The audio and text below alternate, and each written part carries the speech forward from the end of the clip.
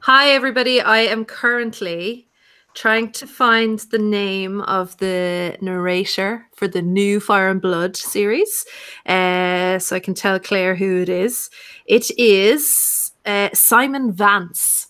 Oh, it's a very familiar name, but I didn't recognize him when I looked him up. But apparently he's like a really famous British audiobook narrator. He's fantastic. I really liked him. I thought I like Roy Dotrice. I have a bit of a soft spot for him, but it is a little bit irritating.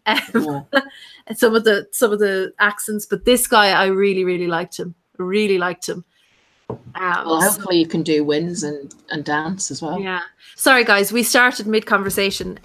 I was talking about Fire and Blood, and I finished it because I started reading it as soon as I got it on Tuesday. And then I was like, I can't, like, I'm not going to be able to listen to Today in the morning like I usually would, like BBC4 go to school. It's like, I'm going to have to listen to this. So Ivan was like, well, I'm not going to read it. So if you get the audiobook, we can share it on the family library. So I listened to it. So good. You're absolutely insane, woman. You must have had like marathons of 6-7 hours at a time. I had loads of marking to do as well, and I like listening to chat while I'm marking because it gets very repetitive. Yeah.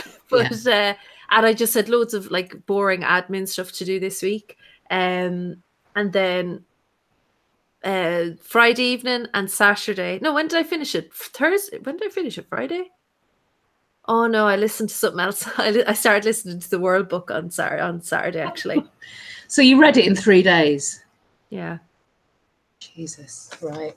Okay. I listened to it. It's not the same. I've read the first 3 chapters and it's interesting. I don't know. I don't know where it's going, but I like the. Excuse me, my throat's really bad at the moment. The only thing I can say at this stage after reading the first 3 chapters is, and this isn't spoilery if you've not read it, I like the fact that it delves deeper into the female characters a lot more. Yes. Absolutely. Yeah. So if that goes through the rest of the book, I'll be really happy with that. I loved it. I thought it was great. I hope the fucking Targaryens don't win because they're all crazy. Yeah. That's what this book has taught me. Right. They're all crazy. Yeah. I want a similar history for Stark. Because there's a Stark character coming up who's amazing. I want more of him. Okay. But in general, I liked it. I really liked it. I just want the second one now. As soon as typical of George R. R. Martin, as soon as you finish it, you want the next. Yeah. I wasn't ready yet to be finished. So it's going to be a 2-part thing, is it? Yeah. It only takes you up to just before the Blackfire Rebellion, I think. Is it? Oh, really? I don't even think they get us that far. I can't remember now because I've also started listening to The World, so now I'm getting confused. So there'll be a lot of Maegor and Jaehaerys. Loads of Jaehaerys and Viserys. Oh, right, okay. Yeah, a lot more for Viserys than I was expecting, actually. I know very little about the first Viserys. Jaehaerys is amazing. I did not know as much as I did. I forgot stuff as well from the World Book, but then I was talking to Jem on Secrets of the Citadel. She was asking what people thought about it on Facebook. I said my biggest problem with this book is that I need an index because you get so many names thrown at you. Yeah. And they're so bloody unoriginal naming their kids these Targs. Yeah. What would it the odd Dennis or Peter hurt? Do they all need to be Aegon? It's like, Jesus, I can't deal with it. There's so many. Peter Targaryen. I like the sound of that. Yeah. Bernard Targaryen. in accounts. Yeah. Anyway, I should say hi to that. Reese, how are you? You were definitely first. Thank you so much for being here. Sunny here all the way from Florida. And of course, Connie, thank you so much. Sunny is very excited because we have got this week Northern Conspiracies and Dornish Master Plan up at the wazoo for sure. We're reading today or discussing today from the Prince of Winterfell all the way to Turncloak. So it's a nice Theon sandwich. And I think we can certainly say Theon now rather than Reek. And next week, it's the King's Prize. So Asha, more Greyjoy, to the Ghost of Winterfell. So another Greyjoy sandwich of sorts. And we were both wrong about the Watcher. Yes, we were both completely wrong about that. I couldn't believe it, actually. Two Theon chapters. And also, you couldn't get any further from who did we think? I thought the Watcher was Bloodraven. You thought it could be... I thought it was Victorian. I don't know Considering what's funny is we've both read these books several times before in the past. I haven't read Dance in ages. Yeah, it's been a few years actually. Yeah, it's been a few years. I have a terrible memory, so I have a dreadful memory. But yeah, so but it's Ariohota. I think it's the only Ariohota chapter in this book. By the way, I didn't realize because I set up all the live streams. All of you got spammed in your sub feed this week with my live streams. I didn't realize last week was our last Bran chapter. I didn't, but now you've just said that, it does make sense. It does make sense, but it never dawned on me that there's no Bran. It's been. I think it's coming up to 8 years since a Bran chapter. Yes, but that's true. But I think there are kind of references or allusions to Bran being around somewhere in certain scenes. Theon and Jon chapters particularly, and potentially an Asha chapter. Yes, I think so. In Winds. So it's going to be around. Is there an Asha Winds chapter? Or is it a Theon chapter? It's a Theon chapter. Oh, okay. So, okay. Yeah. With Stannis, though, right? Yes. Yeah. So, we might talk about Dune Winds, maybe. Yeah. Discussion.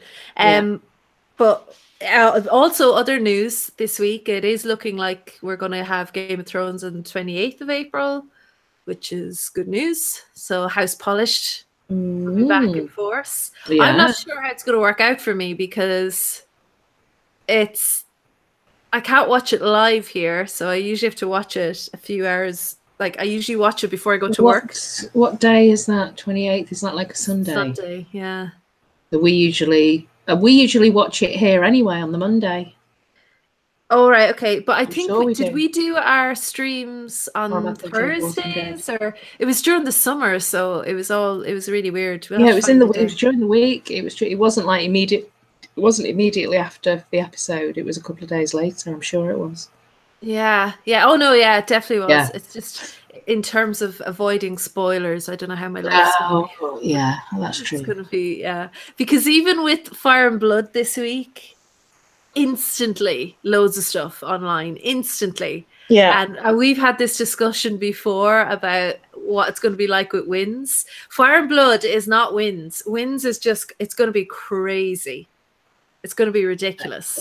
I think actually Kyle is in about 7 minutes starting a live stream on like a chapter breakdown, so it's not that I want everybody to leave here, but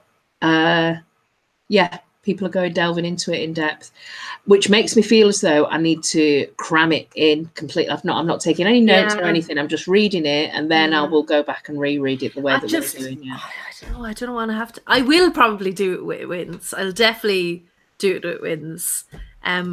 But yeah, like I know Gemma and Robert and LML and Quinn, they've all had videos out this week on full book reviews. Oh my God. It's crazy. I do like. It's crazy. I've read it and listened to it, but I wouldn't feel confident enough. I was texting Johnny last night saying, I was in like half a mood last night. I was here on my own to just go live and do my initial thoughts on the book. But I was like, I just don't feel confident to do that without spending ages doing notes. So I don't know how they did it, but they did. They got. Has Johnny read it as well? I think so. Yes, he was on. Well, he must have done because he was on Gemma's live stream the other day, which I watched about 30 seconds of it and then thought I didn't watch it. Yeah, I didn't. I hadn't even bought the book at that point. I didn't pick the book up until Friday. By the way, can we just say the UK Europe cover is definitely winning over the American one? Yeah, I haven't seen the American one. The American one is red with a Targaryen flag burning. This is just, I think this is beautiful. These ones are I had a choice.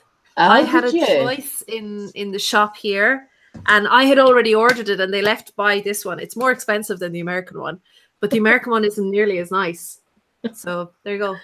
We got something. We're winning something. In case you're wondering, I've read the first 3 chapters since Friday.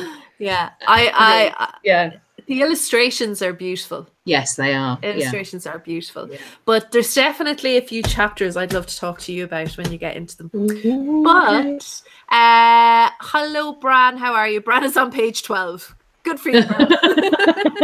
Bran's soaking it in.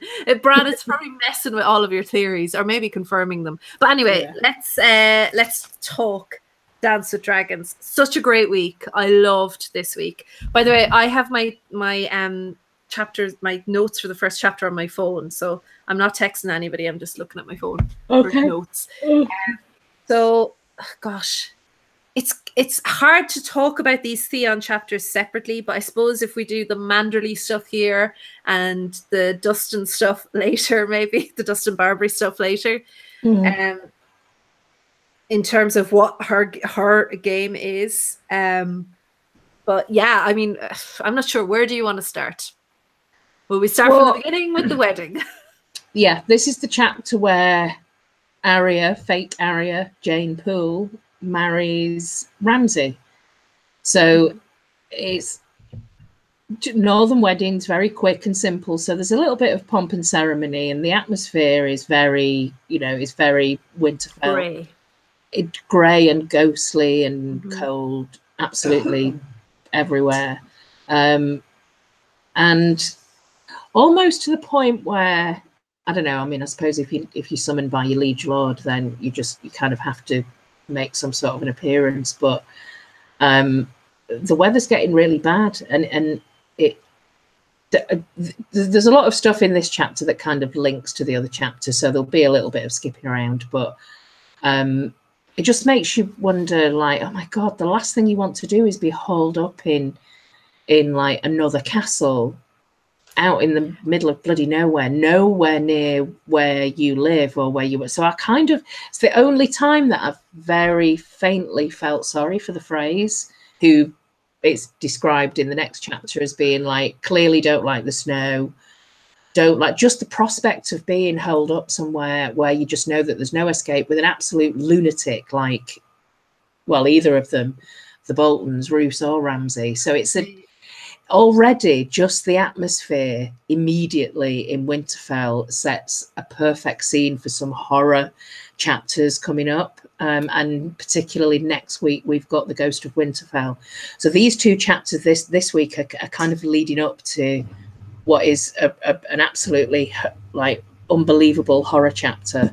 It's one of my favorite, actually, Ghost in Winterfell. But yeah, I love these chapters chilling at Winterfell. I absolutely, because I've missed Winterfell. I didn't realize I missed Winterfell because we haven't been here since Clash, right? Yeah, it must be Clash. Yeah. So I really did miss it, and I think just having Theon wander through the castle and really soak it in and soak the magnitude in of what he's done here and what he actually wanted and why he did it, and just this journey between, especially these 2 chapters, to that self-awareness, to realizing I wanted to be Theon Stark. That's where all of this came from. And Davos Fingers, one of my favorite podcasts, I can't remember, I always get them mixed up. I know one of the guys there said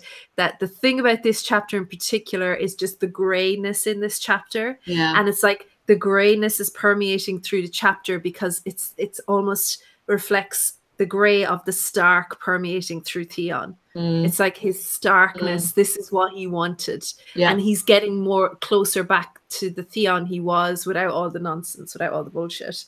But I really like that idea. It is almost like it always has kind of felt a little bit like a character on its own, Winterfell. To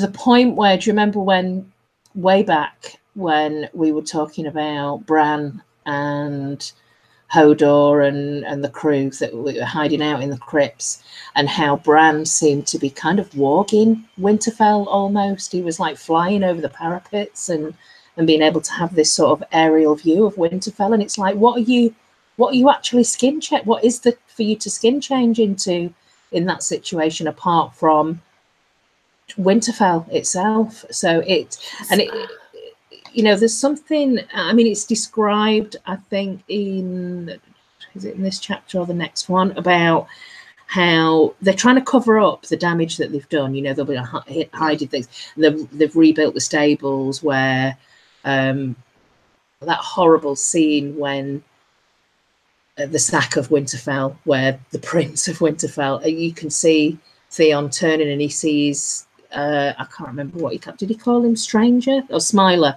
His horse Smiler just going up in flames in it. So it, like, when they were talking about rebuilding the stables, like much bigger and better, and it's like Theon's been there through all of that. He remembers what it was like previously, and it's like they're doing some sort of cosmetic surgery, but you can't, like, even the gods are trying to kind of wash it all away by just covering it in snow.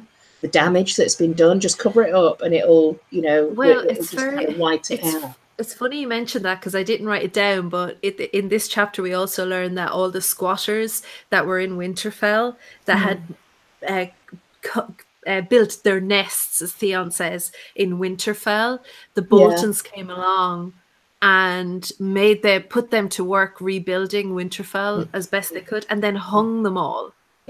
Yeah. And Theon thinks, well, he did show them mercy. In fairness, he didn't flay them before he hung them. Now, he did show them mercy. I'm like going, oh my God. I started, because of Fire and Blood, I started thinking that's Maegor the Cruel, almost, right? Yeah. Well, yeah. Kill all the workers. Yeah. It's very, very atmospheric in this chapter, and then you get really like elements of real gruesome shit, like the Frey pies. Which is awful, but also, I mean, what's really awful is that Lord Manderley is wolfing them down, and it's just there's just something really horrible about all of it. Does that mean he's cursed now? Just yeah. So, before we get to Frey pie, I want to talk about Jane Poole. Jesus Christ, one of the sorriest characters in the entire series, and especially at the end of this chapter. But even at the beginning, Theon describes her as a corpse. He describes her as being no one sitting at a table. There's references to mercy in this chapter. Clearly he thinks a lot about Arya, but he wants to look after Jane for Jane's own sake. But he's also thinking a lot about Arya and how her grey eyes are not there. And I believe Theon and Arya's fate, they're fated to come back together. I think Arya may end up giving the gift of mercy to Theon. The gift of death, because that's what he looks for, especially in the next chapter, Turncloak chapter. But at the same time, just what you said there about Bran warging Winterfell, something just went off in my head. Would Theon be an open kind of, would he be open to being warged by Bran because he so badly wants to be a Stark? Yes, I think so. Yeah. That would be fascinating if that happened. And I wonder, is that what Bran is like? Obviously, it works that Theon is there and he can communicate with Theon, but yeah, there's a connection. That would be really, really interesting if that happened. But I still think there will be a connection there with the real Arya as well, with Theon. Theon, we spent so much time with Theon. I don't think it's going to be. He's going to be crucial in the end game. But it's funny because that was another thing that Davos Fingers were talking about, that there was a 13-year wait between the last Theon chapter in Clash and the next Theon chapter in Dance. Oh, wow. It's one of the longest waits for a character POV. Oh, that is a long time. Wow. Yeah. When you think about it, like Clash came out in the 90s and then Dance came out in... Yeah, so... Wow, yeah. So I love Theon chapters. I love them. Yes. I love them. Yeah. I love them. So are you suggesting then that Arya takes Jane's face and I still think fake Arya becomes Arya? That I think that could happen. I don't know. I also have my mad, super thin tinfoil theory that maybe she'll take old Nan if the old Nan is still alive at the Dreadfort. But I'm not sure. Jane makes more sense, maybe. I think Arya is going to get into Winterfell using somebody else's face. Well, he's, I want my bride back. I want my Reek back. So, there's definitely potential there. I feel like Arya and Bran think about old Nan a lot. Like a lot. Yeah. Maybe even Arya more than anyone else. Yeah. And I don't know. We don't know what we know she was at the Dreadfort. For all we know, she could be at Winterfell right now. Old Nan. We don't know where she is right now. Possibly. Could be. I mean, we don't know whether she's at the Dreadfort or whether I don't know whether we'll see her again or not. I'm not sure. I don't know. So we have he thinks about giving away Jane, and he thinks about being a Stark at last. Yeah. And he's often wondered what it would like to have a home, which that's when your heart breaks for Theon, right? Because he has been a homeless kid. You know? Yeah. He wasn't a ward. A ward is a hostage, as they say. Yeah.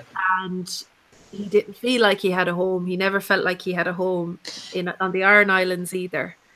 And this is what happens, right? This is what happens when you're left homeless.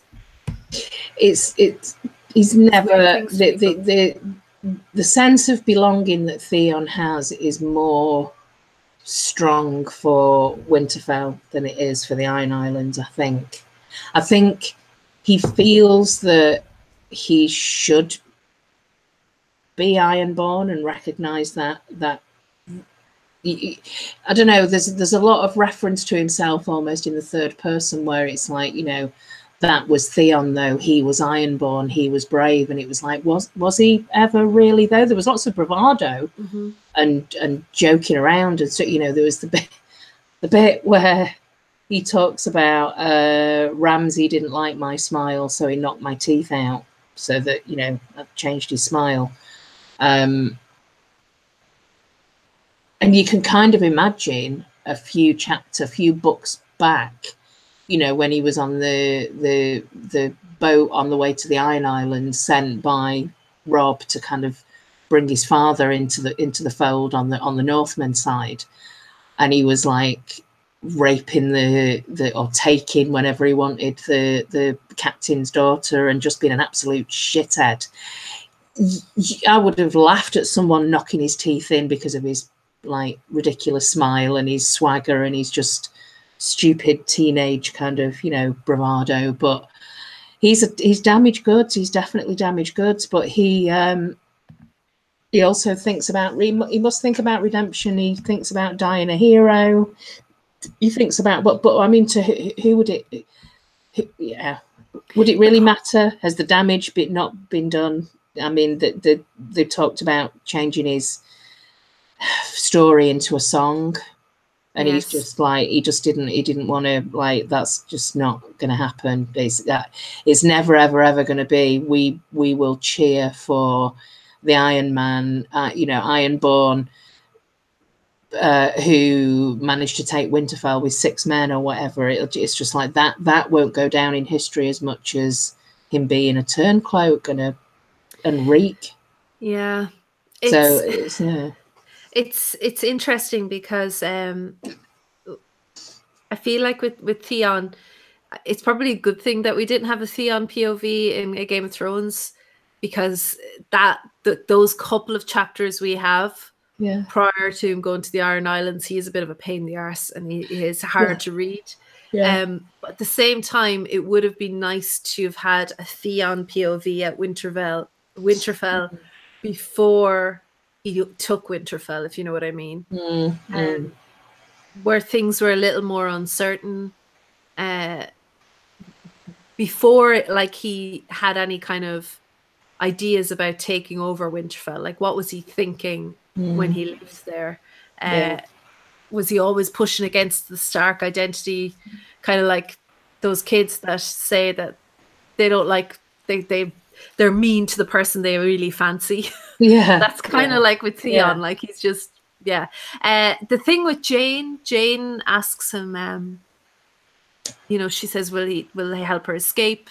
That she'd be his wife if she wanted. Like, she'd be with him instead of with Ramsay, and they could escape, and she didn't care.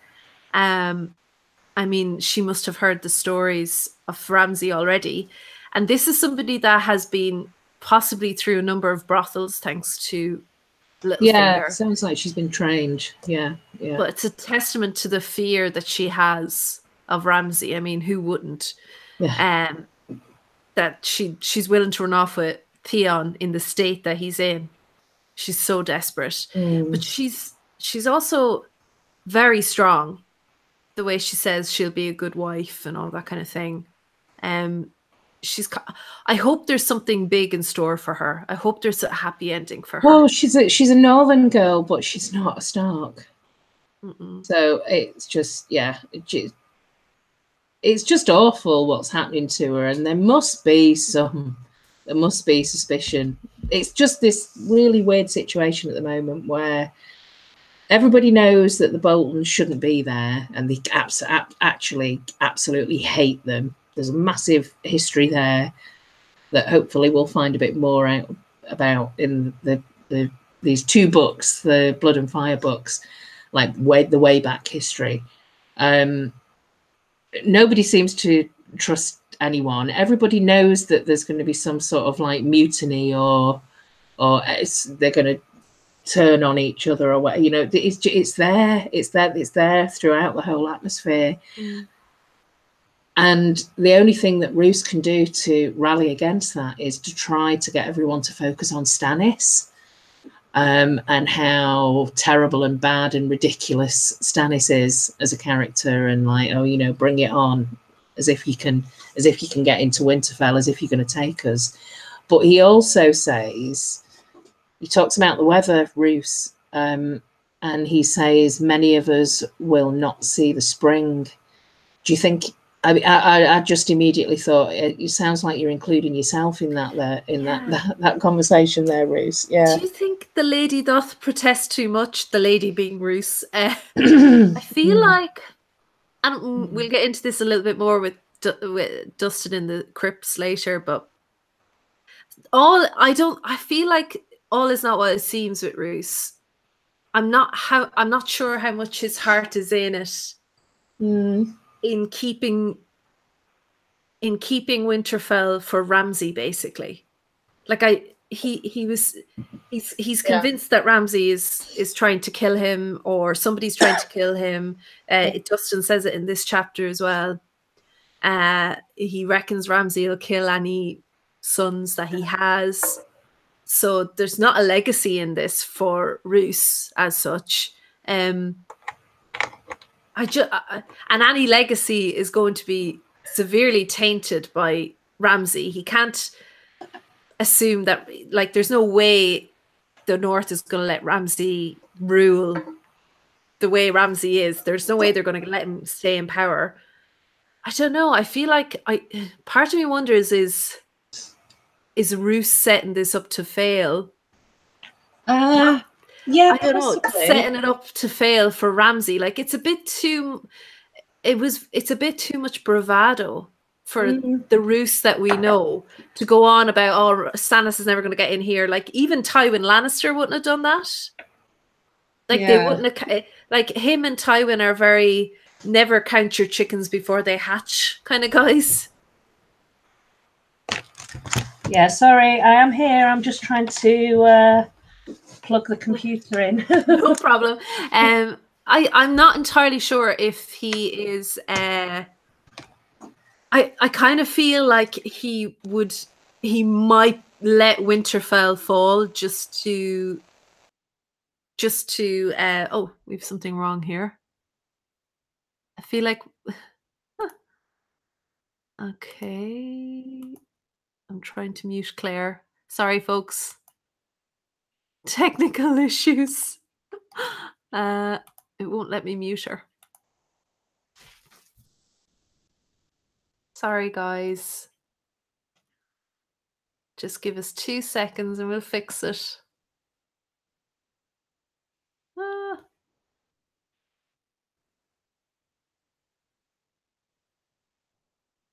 It will not let me mute her. Thank you very much, Google Hangouts. This is very helpful. Sorry, folks. Okay.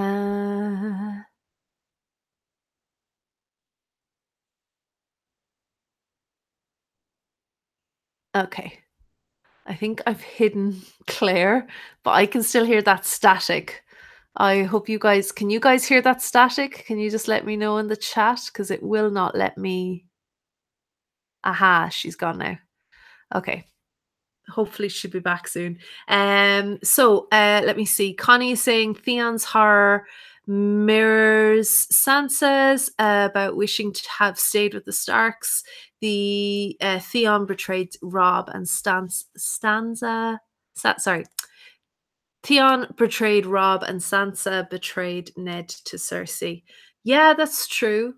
Although I don't think Sansa killed any children. Although in fairness, I guess Theon didn't. He just let Ramsay do it for him. Sunny says Theon is homeless and he doesn't have a mother to take care of him. It's funny how many of our main characters are motherless and have been motherless. And I would say a disproportionate amount of the characters have been motherless. Even like a lot of the Stark characters, like they were so young when they lost Kat. So yeah, and Claire's laptop just died. So don't worry, it's fine. I could hear the static on my end, so hopefully it's okay now. She'll be back very soon, folks. So I'd be interested to know, has anyone else been reading Fire and Blood? Because I loved it, and I'll just show you a very early illustration, just so that you can get an idea of what it's like, because it's beautiful. Oh, here she is. Hi, sorry about that. I was going to show an illustration from the book. Oh yeah, they're fantastic. Here it is now. They're in black and white, but I feel like it gives that kind of old history book type feeling to it. That's Oris Baratheon and is there an index? There's no the pictures, the illustrations aren't footnoted or anything either. Yeah, that's a shame. That would have been They don't have like obviously it corresponds with the page you're on, but it would be nice if they, I'm sure they'll release like a full cover, full color, really expensive version of it. But anyway, so yeah, I was just saying that I'm not sure. I think Roose might be, I'm not necessarily. I'm not convinced on his defense of Winterfell yet. I'll talk a bit more about that when we get to Lady Dustin, but I'm not entirely convinced about him. So let's. There's talk of the ravens watching, and just as the wedding is happening, and also as the wedding is happening, one of these fellas where they're getting married starts laughing. Yeah. What's that all about? Is it just laughing at the Boltons? Yeah, maybe. And he hears Theon, he hears the trees whispering his name. Yeah. So then at the wedding, Theon has 2 conversations that are of note with Rowan, one of the Spearwives, who will be mentioned in the pink letter that will go to Jon, right? Yeah. And then Lady Dustin. So, Lady Dustin hates the Maesters. And, I mean, so few people bring up the points that she's bringing up. It's true. It's remarkable. It's absolutely true. Who runs who, and even I've only read 3 chapters, but just avoiding spoilers for Blood and Fire. It's remarkable, actually, how they have established themselves right from the very beginning. Is it magic?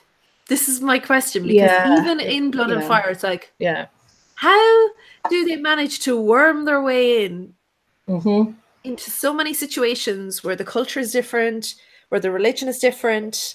Like, I never, like, obviously we've been suspicious of the Maesters, but it never fully kind of registered with me until like Fire and Blood this week and Lady Dustin again. It's like they're so different. To how do they manage to worm their way into everything? And the fact that they try to control the ravens, or they do control the ravens, sending messages, it's almost like they are trying to talk through the ravens like Bran can, but they can't do that. They can teach the ravens to send messages, but they can't communicate through or with ravens like maybe the old gods could. They can't, but what they can do is twist the words of everything that's said. If they control communication, then they control how people think, basically. Which is probably why not many people question them. So they become invaluable to whether it's birthing your children, to highborns particularly, whether it's birthing your children, educating your children, reading and writing letters for the Lord, who sometimes doesn't even know how to read or write himself. So everybody, all of that layer of society is super dependable on Maesters. Something I hadn't picked up on. Yeah, something I hadn't picked up on before is the fact that lower lords aspire to having a maester, so it becomes like a badge of honor. It's like having your own private plastic surgeon, I guess. Something I don't know. I don't know what the equivalent is today, but I was thinking of like the Victorians who had stately homes, and they would hire a hermit for their garden. I don't know. There's not an equivalent, I feel. I'd like to know from the chat, would you have a maester in your house? Because I'd be interested. Do we know if there are any like high level lords that do not have maesters? I couldn't think. I didn't get to search. I mean, they're even the fact that because they crop up in the story where you don't imagine they would be. Like, there are maesters on the Iron Islands. There are maesters in the north. They're supposed to be linked to the Seven and the Citadel and the Faith, aren't they? Well, this is what got me thinking as well. I don't know if they are. I don't think a maester needs to be that religious. I think so they could be anywhere in Westeros, because they're you can have a maester from the north, so they would probably worship the old gods. So I don't necessarily like a maester can marry you, I guess. Oh no, Septon can marry you, not a maester, right? There's no Septon at I don't know. But I don't necessarily think maesters are religious necessarily. I don't think they have to. No. Yeah. So I'm just laughing at your question that you asked. Would you have a maester in the house? I was going to say I did, and it didn't work out that well. But anyway, well, AU says, why not, but always have a trusted assistant. You are taking your life into your own hands. I don't know. And Connie says, funny how the small folk survive without maesters. I often think about this. The small folk have no problem in having children. But how many Targaryen children? I don't know. I'm not sure what the maesters were doing. I'm not sure if they should have been trusting them. It is funny how many lords and ladies, like people die in childbirth all the time, but we do have, just from who asked earlier on about the mothers being motherless, and there's a disproportionate amount of characters in our series that do not have mothers or lost their mothers quite young. And I'm not saying that maesters are out there killing mothers, but it's not like they're that good. And I don't know. They administer medications, poisons. And it's up to each individual maester. So if you're lucky, you might get Qyburn, who knows how to use mold, and Aemon, who knows how to use molds, like to create kind of an antibiotic or something. Yeah. But even Pycelle could not save Jon Arryn, says Connie. Yeah. I don't know. It's all a bit funny. And I think she's absolutely right. They are like grey rats. And what do rats do? They eat everything. We rely on them too much, she says. And that's absolutely true. Yeah. I couldn't agree more. What happens if all the ravens die? What good will your maester be? That's what I was thinking. If something happened and all the ravens just dropped dead, what can your maester actually do then? Because I guess the fundamental primary kind of role for a maester is communication, right? Yeah, that's essential. Absolutely. Yeah. Without ravens, how do they do it? And it's not like they're. I feel like there's not an even amount of education. There doesn't seem to be a standardization of education. No, you don't know access how good, to it. Yeah. You don't know how good it's going to be. Like, I don't know. It makes you wonder if by killing certain ladies, it's to manipulate alliances by marriages. I mean, there are certainly people in our series that are suspicious of their maesters or they at least blame their maesters, rightly or wrongly, when somebody dies, right? But maybe it's not always wrong. And the biggest thing about Dustin's point is that they drop their surnames, they drop their family names, so you don't know where these guys come from. And that's her biggest issue with them, which makes me wonder, is there someone in particular that she's worried about? Well, she did say one of the things that she talked about was Ned's father, Rickard, and how he had a maester, Wallace Flowers, and that she seemed to think that the Tully match, which obviously we get to find out in the next chapter, she has got, she's got real beef about this and has had for a long time. But maybe she's just looking for someone to blame for what happened.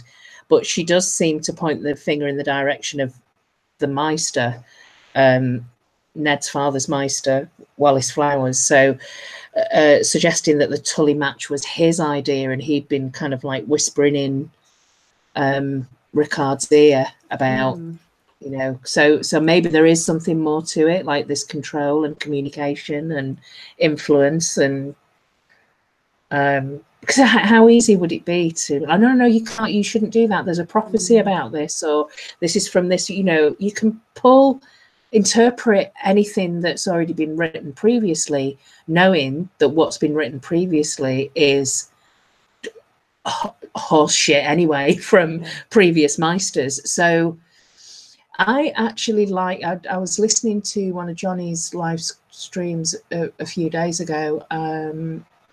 They were talking about the Hound. They were doing like a character spotlight, and they ended up talking about the Old Town and the Citadel. And I didn't know that Johnny's theory is that probably this in the TV show, maybe rather than the books, but the Old Town would be scorched and the Citadel would, like, you know, go up in flames, which everybody just goes, oh my God, that's just like, that would be such a loss, all that old literature and all those old books. And it's like, but from the perspective of Lady Dustin, do it, just scorch it all, get rid of it. It's all just lies and centuries of just, we know it is, because we know that there is a true history there, but I just don't, it's not being captured by the Meisters. They're putting their own spin on it for their own agenda, and I think there is some sort of control mechanism there for the whole organization, and it's sinister. Well, it's kind of like when with the Vatican, you know, all the conspiracy theories about the Vatican, that they hoard away art and knowledge for themselves. But we went to the Vatican a couple of years ago to see the what you would call it, Sistine Chapel, and like we had an early morning ticket, like first in the door, skip the queues, all that kind of thing. First of all, I had a massive problem with people queue for 4 and 5 hours, people in wheelchairs, everything. It's horrendous. And so we had got this fast pass thing and we went in, and you're just kind of trying to just get to the Sistine Chapel before the crowd do. But honestly, you pass so many rooms full of the most amazing artists that would have been deemed probably sacrilegious, profane, like Francis Bacon, Picasso's, like the most amazing, and just rooms and rooms and rooms. And you're like, what the hell? Like, what is down here? Now, they're not hiding it, but it's not like, I didn't even know this was going to be there. It was like, this is like a treasure trove. And if the same is true of the Citadel, like what do they have in the Citadel that is, like, there's so many things that have gone missing over the years. It feels like the Citadel would be like Cambridge or Oxford, that if there's a book made, a copy of it will go to the Citadel. And I hope that Sam discovers some of this. How long have the Meisters been around? I just wonder how long they've been there as an order, or if they've been, you know, how long they've been kind of organised in the sort of, you know, the organisation that they're in at the moment. So Old Town is the oldest city, isn't it? It's I think it's the oldest city in Westeros, and it's the city that Aegon was crowned in. It's also the city that he wanted to model King's Landing on, or he wanted King's Landing. Like Old Town is the jewel in Westeros. It was the jewel. So I mean, that's a great way for the Maesters to build up that kind of city, or be at the heart of that kind of city, and to build it themselves up in such a way that people will want a bit of that in their court. Yeah, the arse of nowhere in the Riverlands or wherever, you know. Oh, the Maesters from Old Town. Let's get a bit of that action in. So you can see how they would work their way in bit by bit over generations, especially, you know, with such an anti-magic feeling growing in the world as well. Well, it's I was going to say that, Connie, the Woods Witches are small folk Meisters.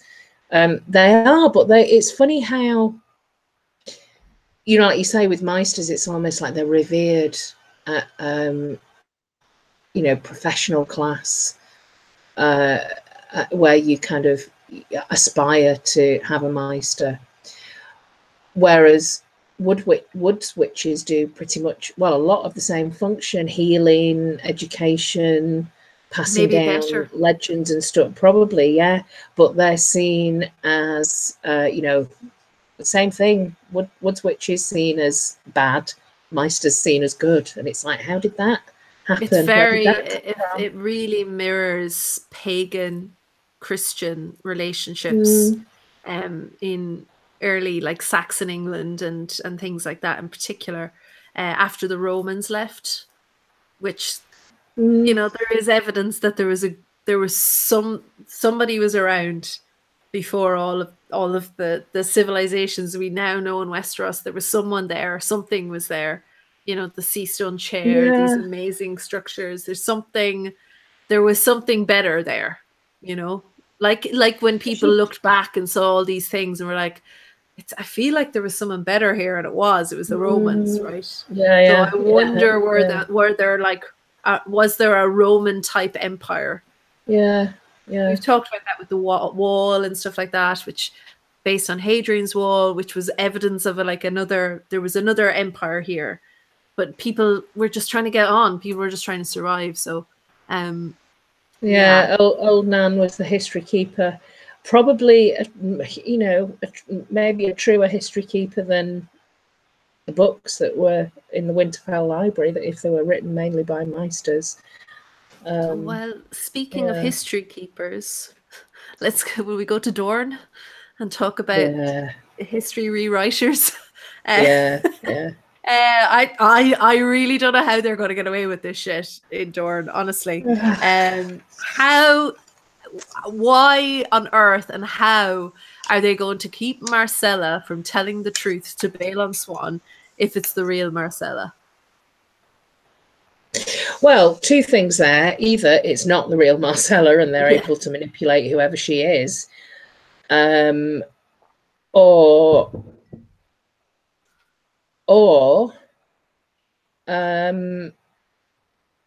she's just completely madly in love with Trystane, and it's teenage love, and she'll do whatever for a Dornish prince. And, you know, I just...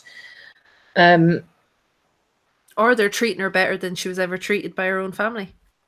I feel like Myrcella, she's never going to be able to get back to King's Landing, is she? That's just not going to happen, because they'll either, the Lannisters will see that she's been deformed, as they will see it, or they'll see that it's not her. She's a different... I mean, you know, she's been there for quite a while, but Cersei, I think, would still know who her daughter was and what she last looked like when she last saw her. She'd be able to recognise her own blood, but... My big thing with Myrcella, I think one of two things will happen with Myrcella. She'll come back in a golden shroud, but it'll be crowned, not dead. That maybe fake Myrcella will die, or I feel like this is going to happen with at least a couple of characters. We will never know, and she'll just disappear, because that happens so much throughout history in this series. People just disappearing. They were never heard from again. That could easily happen with Myrcella. That she gets lost somewhere between Dorne and King's Landing. And well, before we get into Myrcella, there's a few things happening in this chapter. So we get to meet some of the sand snakes again, and we get to see through Aero Hotar's eyes, you know, what they're about a bit more, what their, you know, weapon of choice is, etc.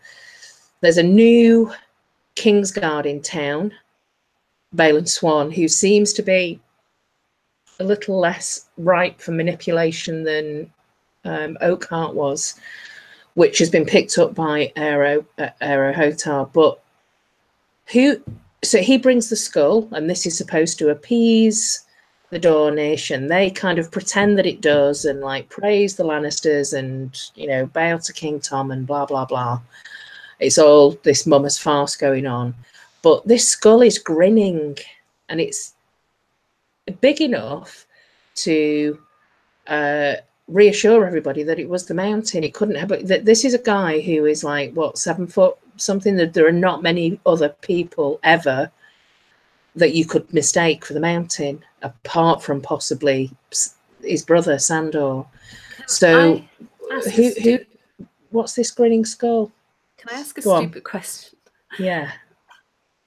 Do skulls differ that much in size? Or is it like all the stuff around them? Like, I don't really know. I've never seen a skull, believe it or not. Oh no, I have. I've seen loads of skulls in the catacombs. I don't remember noticing different sizes. I think his head, his actual skull itself would be considerably bigger than that of a normal size. I had a mad idea. Yeah. I know that the current mountain, there's a theory out there that his head is Robb Stark's head, which I really like, actually. And he's called Robert Strong because Robb Stark, right? Yeah, yeah. So it could actually be his head, right? It could actually be the mountain's head. It could be Robb Stark's head. Like, if we look at the two heads that we have in this story, that head was going to Joffrey. Robb Stark's head was going to Joffrey. So they could have sent that head to Dorne. Yeah, they could have done. I don't think it is. I think it's the mountain's head, and I think Robb Stark's head is on the mountain. I was wondering if it was a giant's head, giant skull, and if that was, you know, they pull that out from the crypts underneath the Red Keep or something, and that maybe they used to be giants in King's Landing, or, you know, who knows. There's something, again, and I don't know if this just links to it piquing everybody's interest from the previous chapter with Lady Dustin, but the Maester in this chapter, the Dornish Maester, seems really, there's something suspicious about him in his behaviour. He's being really, well, just suspect, I think. He is... Oh, Connie says it could be a dwarf skull. That would make sense. Because they've been killing... Yeah, that would really make sense, Connie. Yeah, I like it. Oh, God, Sonny, I don't know. If it's Robb Stark's head, do you think it's Robb Stark's brain? I don't know. We'll talk about it when we get to it. I'll have to think about that one. That's really, really twisted. Could be, Sonny. But yeah, the Maester I hadn't noticed now, to be fair. I don't know. I hadn't really noticed that. I'm wondering whether or not he might just be a spy for Cersei. But so what we've got here is the Lannisters want Marcella to return to King's Landing with Balon Swan. Doran is saying, "Oh, why don't you go by ship? And why do you know?" And they're judging the reaction of Balon Swan of like, "Oh no, that would, you know, we'll go this way and we'll go that way." We hear at the end of the chapter that Doran has heard from a friend at court that they were plotting to kill Trystane anyway on the way back to King's Landing, so they would, you know, bring him but just dispose of him, which really does sound like a Cersei plan.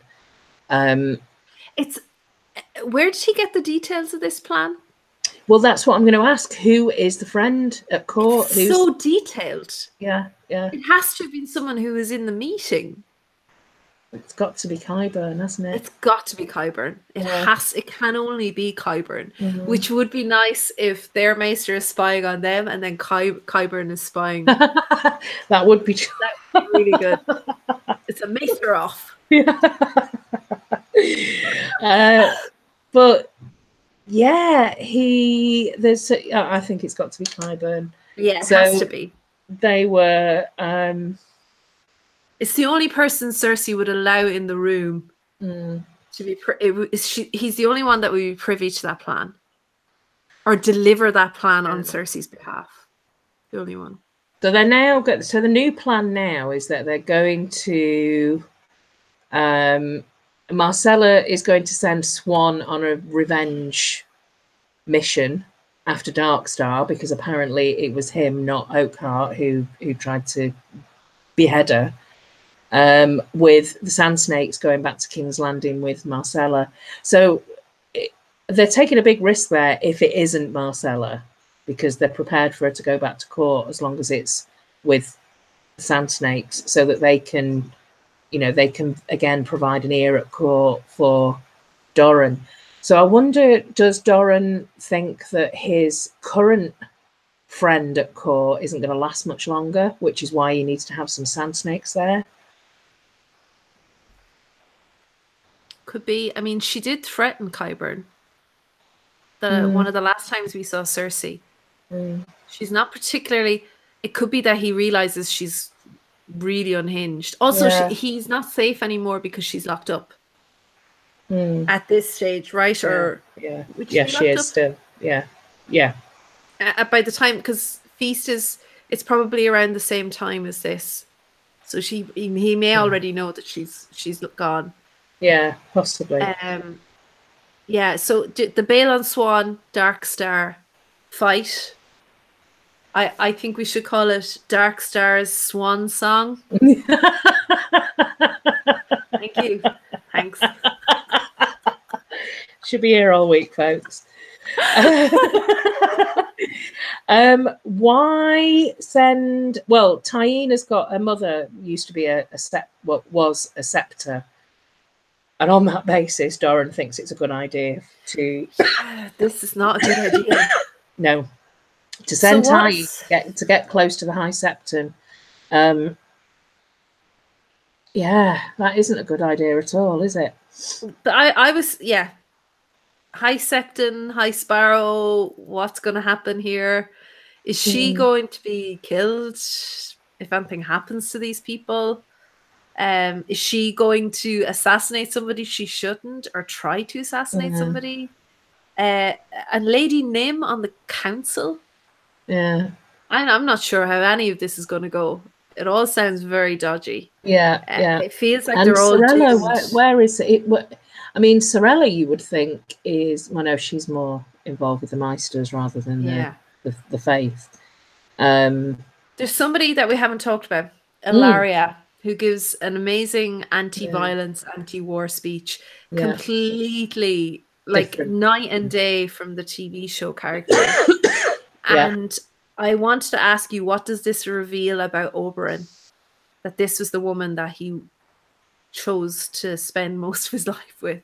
Yeah. That she's such a pacifist and doesn't seek vengeance. Or doesn't want this ongoing bloodletting. Does that reveal anything about Oberyn? Does it reveal something about Doran? Did her and Doran... Was she placed in Oberyn's path by Doran to try and temper Oberyn's character a little bit? Because she's kind of brilliant. Maybe. I mean, well, that links into what we know about Doran. Is he's saying he'll only wager war that he can win. So all of the players that are in Dawn are there placed strategically, and they're in the right place and exactly where Doran wants everybody to be. And this thing about them being quite a tight team, you know, the brothers, which I'm not too sure whether this is true or not, but the whole thing about the grass and the viper, you know, he was the viper, I'm the sweet swaying grass, but I'm the one that hides the viper. And they work quite closely as a team. So I don't know. I'm not quite sure what it tells us about Oberyn, actually. Maybe it doesn't say anything, but I feel like this isn't the kind of... I don't know, it's not really what you'd expect from the woman that was with Oberyn Martell. No. And the show ruined her. I love the actress. Maybe she has got another plan. Maybe she's like, going along with what he's saying in order to get them into the King's Landing, and then it's plan B. Yeah. Connie said the show killed her character. He met her on eHarmony. Yeah. Yeah. Harmony, Doran harmony. Yeah. That's all I have for the Watcher, except for the fact that it's a great name because we don't really get much from Ario except that last bit with his vow versus Doran's vow. Yeah. Carrying Doran into bed. This man, I don't know what's going on with Doran. This is more than gout. This fella has more than gout, I think. Definitely. There's something else going on with him. I'm not sure what. I wonder, was Doran ever poisoned? Or is he being poisoned? Anyway. Maybe the same thing that Hoster happened to Hoster, but perhaps because he's a bigger guy, it didn't take him down as easily. Well, and somebody else mentioned that Hoster's maester didn't save him. Yeah. Maybe it's the maester. Yeah. So then we're into John 8, and we get a lovely scene with the lovely Val. So John is sending her to get Torment, and no better woman for the job. They give her a blind horse to go get on her mission, and she says she doesn't need, she knows the woods better than any horse, so she'll be fine. She's such a badass. I absolutely love Val. My biggest question concerning this is she's worried about Monster. She's given him a milk name, Monster, which is Gilly's baby. She's worried about him because she reckons Mel knows that he's not Mance's baby. She reckons Mel knows the truth. So now she's worried about Monster. And my question is, why worry about him now if the plan worked? Why would Mel do anything to him unless there's something else in Monster's blood that Val is aware of, that maybe John isn't aware of? I don't know. I just presume that Val doesn't like Mel. That's why she just wants to keep the baby away. And if she isn't entirely sure, if it is, Mance's baby or not, then maybe she still might want him for the royal blood. But I think she does know. I think Val's absolutely right. She knows that the baby is Craster's. Is Val trying to tell John something about the importance of Craster's blood then? And the importance of Craster's, like of that baby in particular, that maybe John isn't twigging? Because maybe she's overestimating John's abilities here. I mean, John is very good at he's really overreaching at this stage. He wants to know as much as he can about giants and giant culture and giant history and language and all that kind of thing. He's trying to learn more about the wildlings, put them in greater positions. He's got this sexually abused boy working as his squire, so he's completely going against social orders and social conventions at the wall. And he's also trying to learn as much as he can about whites by actively trying to get whites at the wall in the form of the corpses that he has locked up and guarded. And maybe she's thinking, oh, this guy seems like he's clued in and wants to learn loads. I'm sure he's twigged that there's something a bit strange about Craster. I don't need to spell it out. He'll figure this out. Surely it'll click with him. But maybe. And is Val the one? No, who mentioned it before about Monster being Craster's grandchild? No, about the baby with Gilly being Sam. Okay. Yeah. So I wonder, does John know that? Anyway, it's just very strange. I don't know why she's worried what Mel would do to Monster. I don't know what she thinks Mel would do, or what she thinks Mel might see in her fires. Maybe that's it. Maybe she thinks Mel will see the others coming for him. Yeah, perhaps. Maybe. Yeah. Connie says maybe Craster is a Targ bastard, and there's King's blood in Monster. To be honest, anyone could be a Targ bastard. I tell you one thing, those fellas got around. There's loads of them. There's so many more of them than I was expecting. And there's anyone, could be anyone. Everybody could have King's blood at this stage. And AU says gout is a Botch for sure. Bitch for sure. Yes, I'm sure Gouch is. You know, when I was like 21, first year at university, and I had really bad pain in me, like really searing pain in my big toe. I went to the doctors and he said, it's gout. And I went, what do you mean it's gout? And he said, yeah, it's like a sign of rich living and stuff, you know, like kings used to get. And I was like, I'm a student, I'm living on a student grant, I'm eating like Astro belts for lunch, 10p mix up from the shop, and you're telling me that I've got gout. That was really peculiar. So yeah, apparently I've had gout before in the past when I was in my early 20s for like, I don't know, some inflammation or something or other. But yeah, it's an inflammation. I don't know if it's. I think they've done a lot of rethinking on gout. But yeah, no, I well believe that gout is very serious. It's just I feel like Doran is deteriorating at a rate that is beyond gout. Maybe I'm wrong. Yeah, maybe. I don't know a huge amount about the condition. But yeah, but yeah, so what did Connie say? Oh yeah, Craster is a Targ bastard, perhaps. Barbara says, hi Barbara, it's hinted at by Gilly that the walkers will smell the baby and come for it. Yeah, also, the milk name that she gives him, Monster. I thought the baby that went with Gilly was like the real monster, like, because it's really cantankerous baby. Is that right? Yeah, yeah. So this baby, why are they calling him Monster? Is it because he's a product of incest? Is it because that he should have gone to the others? Because that's what the wildlings are calling him. And by all accounts, he's just a very affable little thing. Like, we haven't really heard much complaining about this. Yeah, he's quite well behaved, isn't he, compared to Mancy's baby? So, I don't know. Oh, God, you know a good bit about this then. God, that's terrible. Well, yeah. It's not nice. Yeah. Yeah, not nice at all. Yeah, so anyway, that's Val. Badass. Love her. I want more Val, please, in my life. So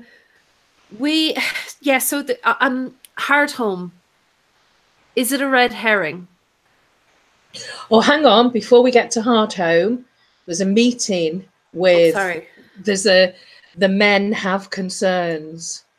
Yeah, so this is so remember, this is a John chapter. Exactly. There are well, there's so much going on actually in this chapter around the you know, just the general vibe and atmosphere at the wall. So we've got a giant there now, who's a vegan by the sound of it. Which I thought was quite amusing. Yeah, he doesn't eat like an elephant. Yeah. He doesn't eat meat, doesn't eat man's flesh. He likes to eat roots and vegetables and things. The harder the better. So we have Sept and like lots and lots of hypocritical men from the Night's Watch here telling John that they have concerns. And I can kind of see it from both ways. I can see it from their point of view of, you know, these are the gripes that they've got. The gripes are about Satin, you know, how, you know, he's a whore, and how, you know, how is he able to rise so high at the wall? The fact that John offers Yarick the Builder 1/1 to start rebuilding the wall. There's just so many things that John's like, well, how about this then as an idea? What about this? And they're like, oh my God, you are absolutely like just. Yeah, but he thinks to himself, surely they can see why I'm doing this. No, John, they can't. You clearly need to explain this. They're not getting it. You're not talking about the sharpest minds in the business here. Yeah, exactly. They're all afraid and hungry and under pressure, and they have been trained in a certain way. They have been conditioned to hate wildlings. They've been conditioned to see the world in one way, and you're trying to change everything completely overnight with them. AU says that Monster is an abomination. Poor monster. And Connie says, wonder if the children of the forest are carnivores then. Oh yeah, well, we kind of talked about that last week, probably. I don't know. I don't know if I believe in the Jojen pace thing. I hope it's not true. But yeah, awful. Yeah, I'm not sure. Am I being too hard on Jon here, guys? I feel like he hasn't explained his reasons for doing certain things.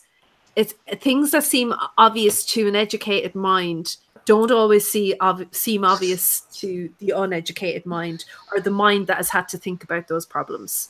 I feel like he is expecting an awful lot from them in terms of rationalizing out and seeing the immediate future. They're dealing with very real, very present threats, and he's trying to deal with others. They're just dealing with having the people they've always been fighting, wildlings, sitting beside them at their dinner or whatever it is. You know, like he's not that's the enemy to them. They don't seem to quite understand that like, what do you mean there's a bigger picture? It's the wildlings are the enemy. You're bringing them in. You're going to actually go and find more of them, and you expect us to feed them as well. Are you know, so you know, no, I can kind of see where, you know, that's their little bubble, that's their remit. Of course, Jon is a bit more, you know, knowledgeable. He's a bit more worldly on these matters, and he is able to see the bigger picture. Plus, he has seen the enemy. A lot of the men at the Night Watch still haven't seen. You know, they are still focused on the wildlings are the enemy. It's always been that way. But he makes it quite clear at the end. We've got to save those people at Hardhome, or they'll die and rise again, and we're fucked. So why can't you see that? But yeah, I feel like, and I've said this before, he could do with having a few assemblies, spelling out to his brothers, this is what's going to happen. I do think Hardhome is a red herring in the sense that he thinks that they'll all be whited, and but I feel like George is leading us to a situation whereby the wildlings are going to be defending the wall and the south against whited brothers of the Night's Watch. Yeah. That's what I think is going to happen. I think there's going to be a real, like, ironic moment where Jon will be proved to be right, and he'll be the white. Yeah. I think that's what's going to happen here. Mother Mole? Who's Hardhome? Yeah. I don't know. Another Woods Witch? Maybe. I don't know. There seems to be something. This reminds me of like a mini Doom, like a mini Valyrian Doom incident. So there's somebody who has a vision. Then there are questions about, well, doesn't Arya later on see a ship that's coming into Braavos, and it's a slaver ship and it's full of wildlings? God, I can't remember. Does she? I think so, yeah. Oh, in our next chapter. I'm sure we've got an Arya chapter where she's along the decks, and there's a slaver ship that's coming from Westeros or somewhere around the Skargos or around that area, but it's full of wildlings, which makes me think that would be quite sad if she had a vision of ships coming to carry them to safety. They've gone to Hardhome to await salvation, and they think they're getting rescued, but they just get taken away by slavers and sold on Essos. God, that would be awful. Oh God. I thought that's exactly what happened. I thought that was written in the book. I think it is in an upcoming chapter. I can't remember that, but yeah, probably. Yeah. As much as I love that Hardhome episode, one of my favorite episodes in the entire TV show, I really think it's a red herring. And it obviously is if they've all been taken. I can't remember that. Is that in the Mercy chapter or in the next? I think it might be in the next one, actually, in the Blind Girl chapter. Right. When she's hanging around the dock selling cockles and Right, okay. Yeah, I think something happens then. Yeah, John is not in a good state. Why does he want this guy to be his squire? I don't know. I know that there's a lot of fanship in there about some kind of like homoerotic relationship between John and Satin, but yeah. I don't know. Just briefly, Hardhome, it's cursed. It's known as cursed, so it kind of reminds me a little bit of like a Harrenhal of the North. Mm-hmm. It was burned. It's cursed. Spooky stuff happened where they expected salvation, but all they got was some sort of nightmarish devastation. 600 years ago, this fire happened, so that's quite a long time ago. Way before the Targaryens. Yeah, but not necessarily way before dragons. Yeah, So, yeah. Dragons had been in Westeros before, but not necessarily Targaryen. Interesting. Yeah, it is, but yeah. I want you to finish Fire and Blood. Yes, okay. Yeah, I mean, I don't know. That kind of threw me now. The whole shipping of Jon and this kid. Satin, yeah. I don't know. It made me think that it feels like it's foreshadowing for Jon taking care of somebody who's going to have been through some horrible abuse, like Jane or Sansa potentially. But Barbara said the ship she sees has been damaged in storm, so it's pulled to Bravos to be repaired. Oh, so maybe the wildlings get saved since Bravos doesn't have slavery. Yeah, that makes sense, actually. Yeah, there's no slavery in Bravos. That's true. That would be interesting if we've got the Dothraki going to Westeros and the wildlings going to Essos.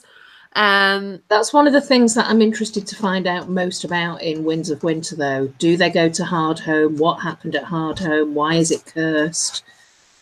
The spooky letters that are coming from that vicinity about dead things in the water and all that, what the heck is going on there? I feel like, yeah. Okay. Connie says, sounds like something cataclysmic. I agree. Yeah, there's so many things just throughout the like Planetos history where you've got like things being repeated and coming back, and old characters from families, similar histories being passed down through generations. It feels like that about places as well.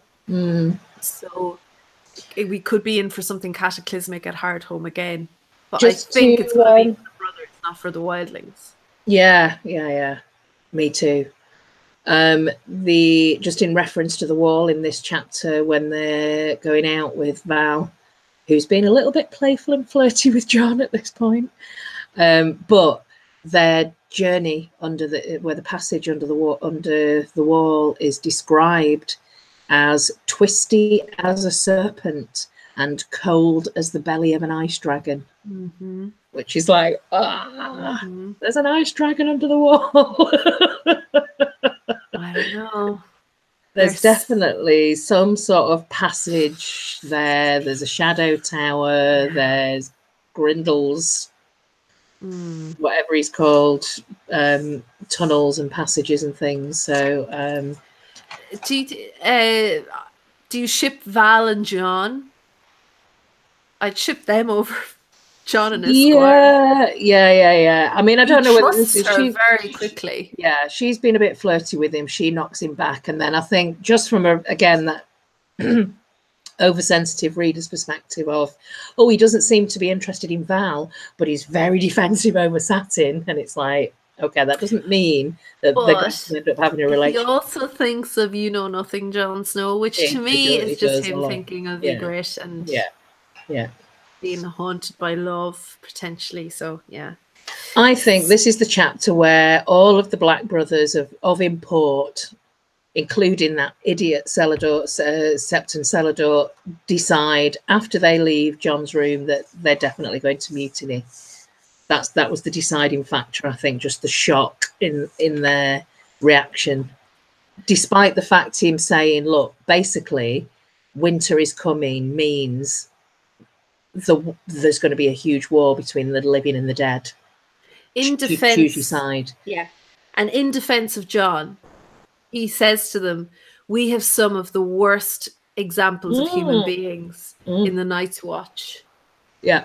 And you're complaining about me taking an abused little boy on as a squire. Yeah, let's do a quick risk assessment, shall we? Let's talk about the guy who was raping Septus. How about that? How about that guy? Yeah. Which, by the way, how was it ever even an option that he could go to the wall? I feel like people get executed for very little. Yeah. And then some people get the wall as an option. Yeah, you would have thought they'd hang him. It tells you a lot about the value of women, to be honest, more than anything else.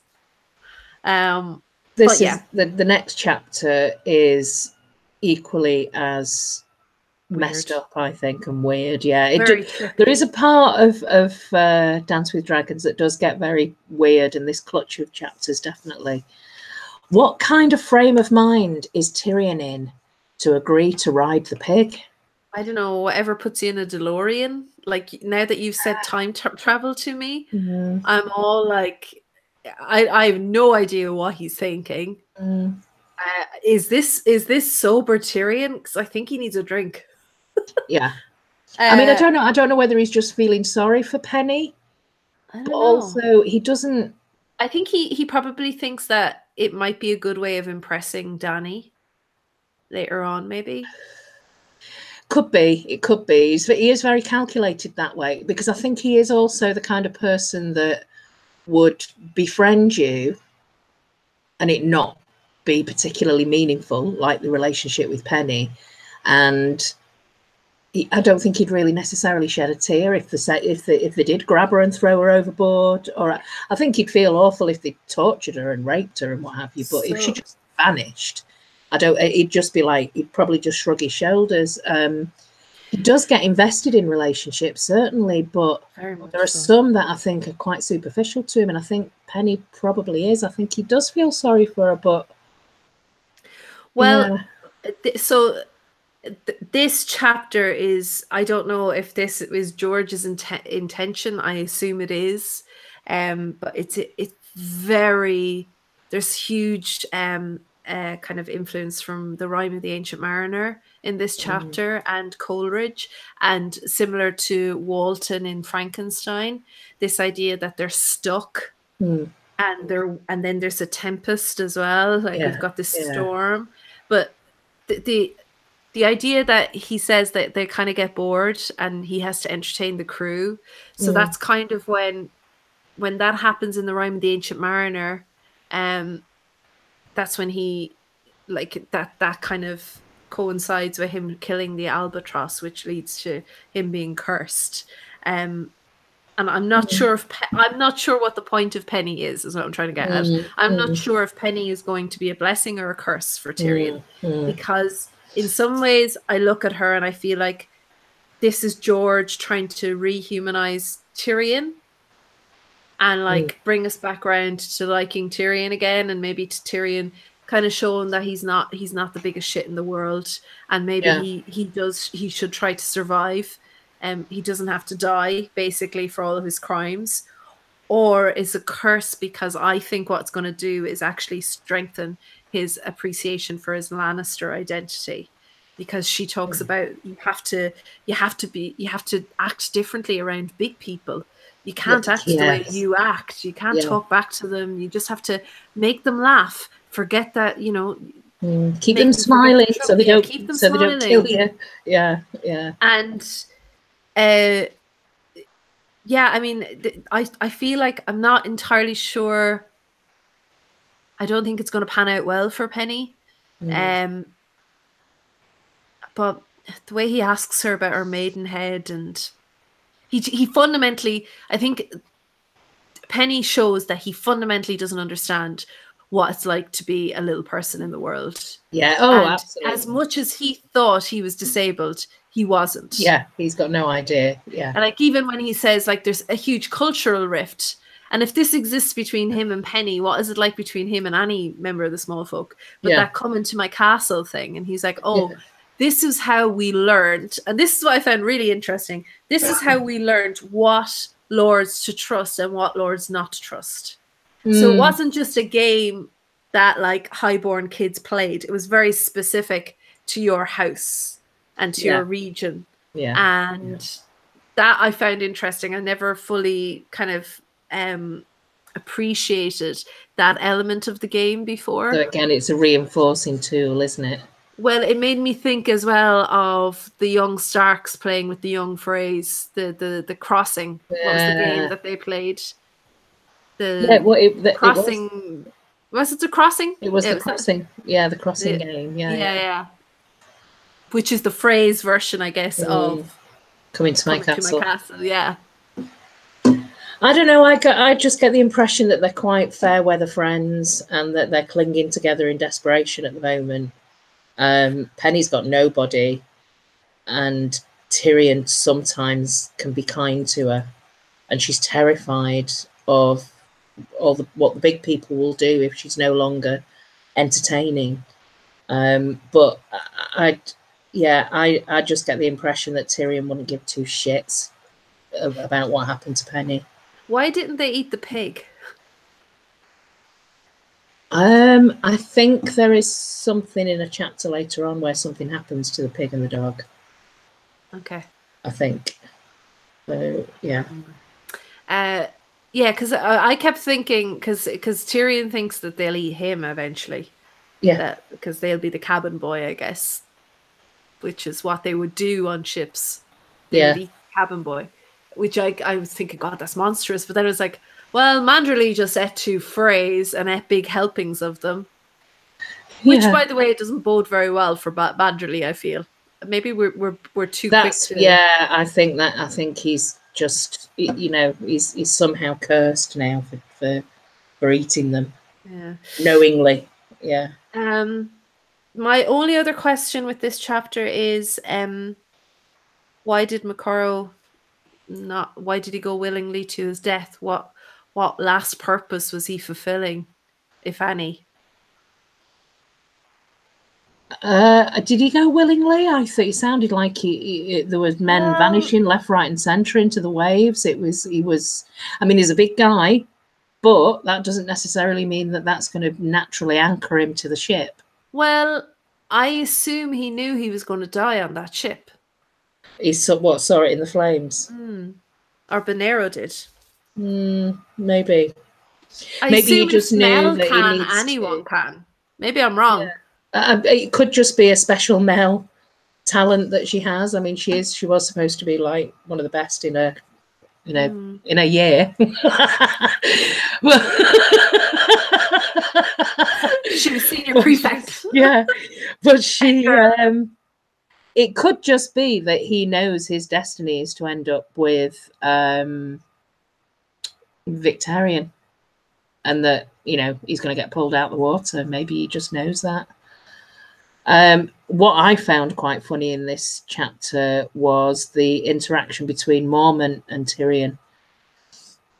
So Tyrion's kind of guessing, like, he's trying to put this personality onto Dany as being like some little kid, some young girl. Maybe Mormont seeing how he is with Penny and going, look, she might be a young girl, but she will treat you justly, depending on what she feels is the right punishment for your name and who you are and who you've been associated with.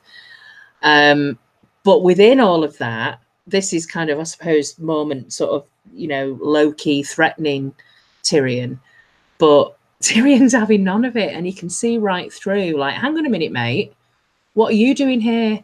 Why are you in exile? And then he basically turns it around to, I know how you feel about Daenerys. You're desperate. I saw who you were with in that brothel. You were with like this Daenerys lookalike, and you know, you're sad and blah, blah, blah. I mean, enough for it to wind Mormont up that much that he smacks him across the mouth and he loses a tooth. And then he just forgets about it later on. But it just makes me think, we know, again, it's one of those things where it's like, we're not up to this yet. You know, the TV show has taken a completely different route. And what do you think will happen to Jorah in the books? Do you think he will be forgiven? Or do you think, as Tyrion thinks, you're just desperate and you're doing anything you possibly can? She's probably going to just throw you out as much as she'll throw me out. She could behead you quite as easily as she's going to behead me. So, you know. Jorah's really creepy in the books. So I don't know. She does miss him, though. Sunny says, I think Makoro went overboard and on purpose to get to Victarion. I completely forgot that Makoro ends up with Victarion. So does that suggest that he's going to try and keep Victarion from Dany? Because is Makoro just trying to get to Dany? Or is he trying to stop Victarion from getting to Dany? I wonder. I'm not sure. And I completely forgot that he ends up with Victarion. Completely forgot that. But so he tries to solve his grayscale, doesn't he? And gives him like the fiery hand.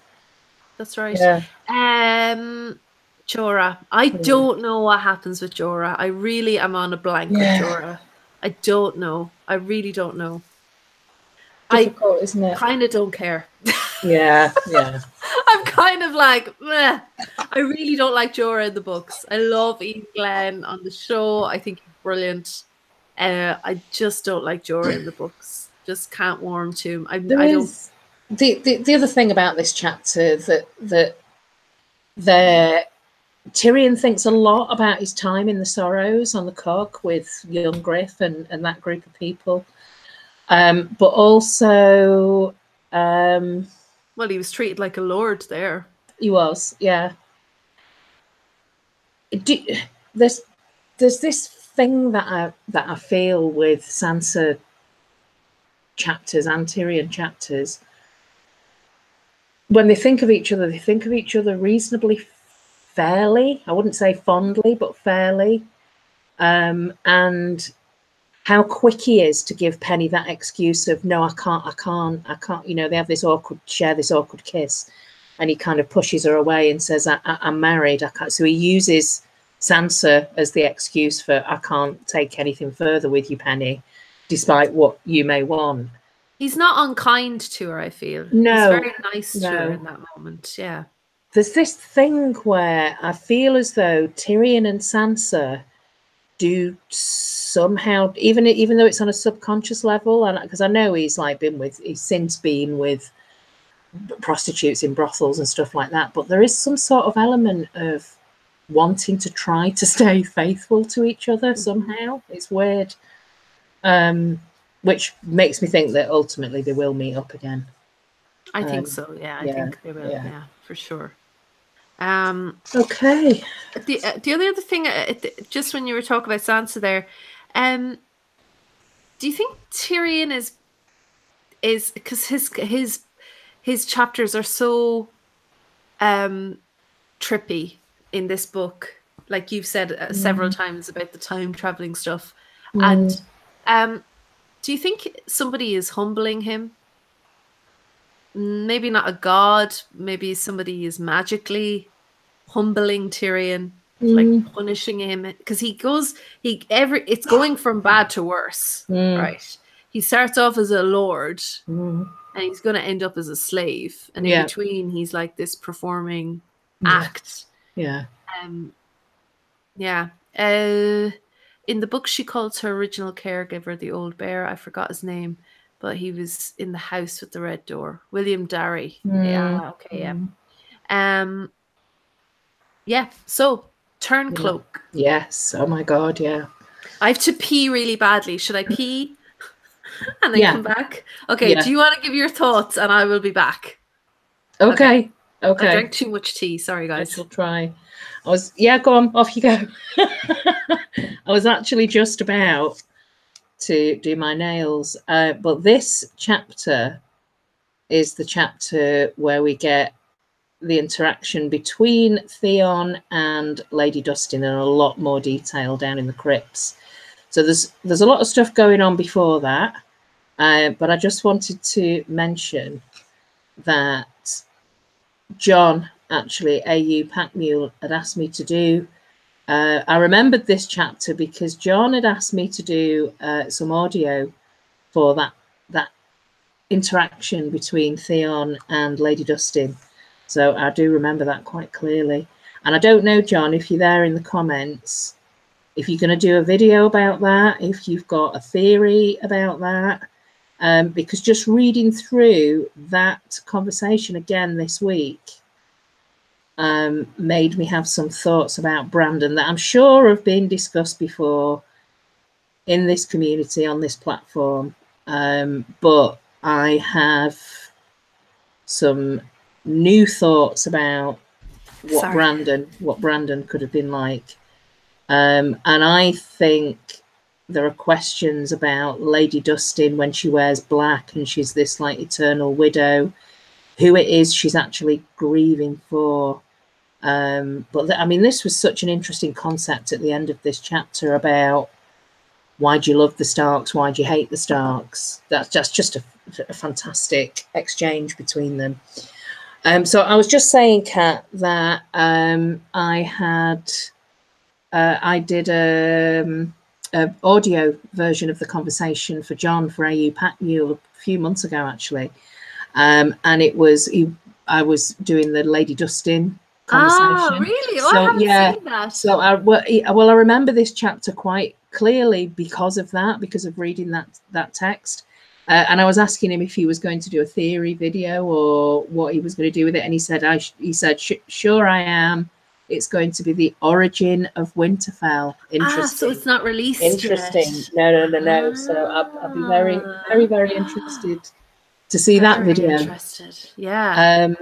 But this is the main feature of the chapter for me, is that exchange between Barbary Dustin and Theon down in the crypts. Totally. But before then, there is a bit exactly of an exchange. What you're going to talk about. Go for it. Well, I'm just looking at my notes now. What was I going to say? You've thrown me. What I said before about the snow concealing the black wounds of Winterfell and how snow hides everything. That Theon, he's still slipping between Theon and Reek. Reek rhymes with week. And he thinks that some really horrible thoughts, but I suppose if you're in a desperate situation like that, he thinks that maybe Ramsay will leave him alone if he has Jane to torture. Which is a really horrible thought, isn't it? I mean, he does, especially when he's roped in. Yeah.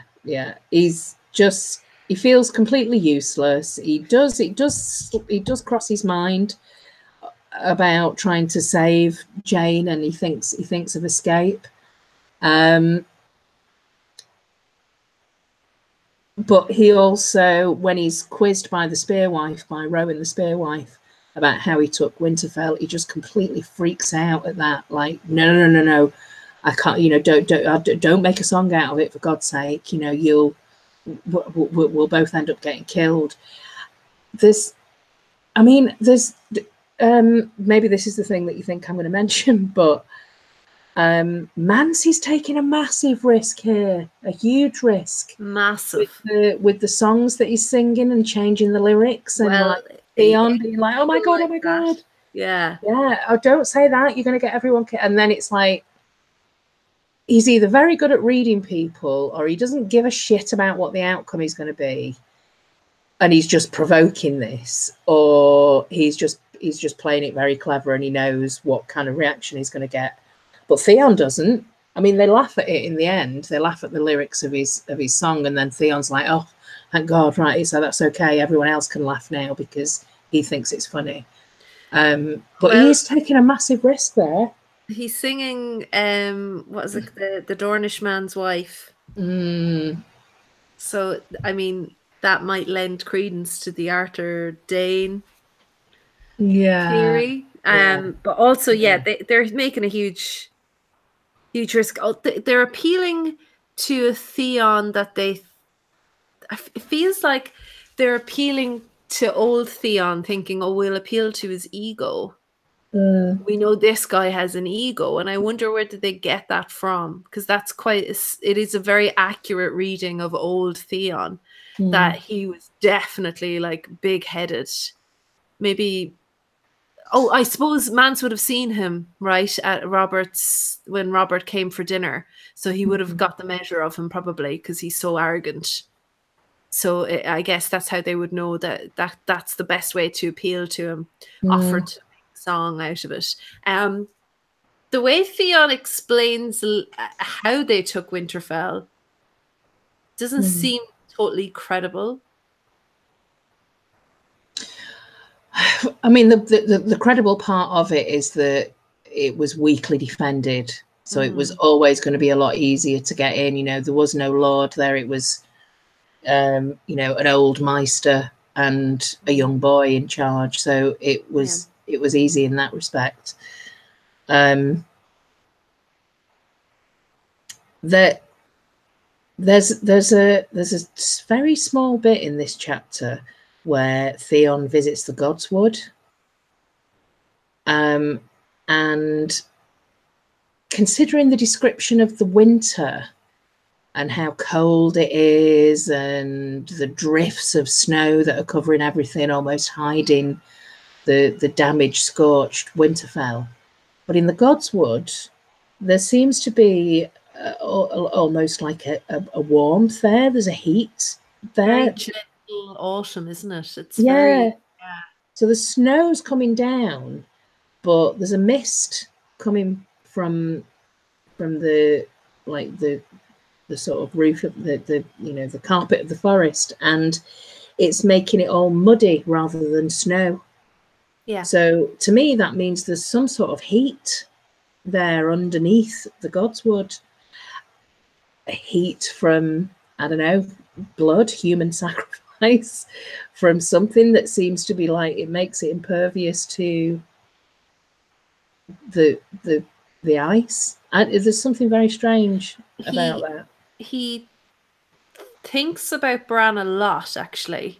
Even before, like, he thinks about the day that Bran fell, and he thinks about, what is the line again? He says, sorry, it's on my phone. The gods could not kill Bran, and then he thinks a strange thought. I'm starting to think, I don't know, maybe I'm starting to think Bran is already messing with his mind. Yeah. And well, he hears a weeping, doesn't he? He goes into, he's desperate. He doesn't know why he's in the Godswood. He's managed to find his way there, and he decides that he's desperate enough to start somehow praying to the trees. And he starts hearing a crying noise, really quite vividly. He can hear what he thinks is Jane Poole crying, but it's not. It's something crying in the Godswood, which makes him just run away. But he thinks that his thought before he hears this weeping sound is him saying to the trees, "Save me, save me." You know, Jesus, look at the situation I'm in. Just what do I do? You know, I know you're not my gods, but just give me something, save me from this situation. And then he hears this really like heartbreaking weeping, and then he just hot foots it out of the Godswood. It's so strange. Yeah, and even on Davos Fingers again, they were talking about how there's leaves falling on Theon, and it's almost like it's like they thought maybe it was Bran trying to caress him, like reassure him. Maybe. I mean, it's brilliantly named again, like the Watcher. It's brilliantly named because it's Theon Turncloak, that they're all, this is what they're saying, but it's him turning his cloak, not just from Back to Greyjoy to Stark, but like Reek to Theon, but also I feel like he's finally, it's not really necessarily about being the Starks. It's about these are the gods I get. These are the gods that I want to be here almost. But it's not. It's him being near Bran, because he probably arrived around the time Bran was born. Yes. So he would have really known Bran from birth. And yeah, he probably was there for a year or so before Bran was born. Like that's quite like like he had as like he there's a like he would have had a role in Bran's life that he wouldn't have had in Rob's or John's life. Yes. Do you know what I mean? Yeah. That maybe we don't see this connection.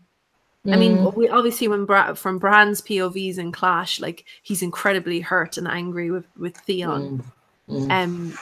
But it's one of those things that it's like Bran is really.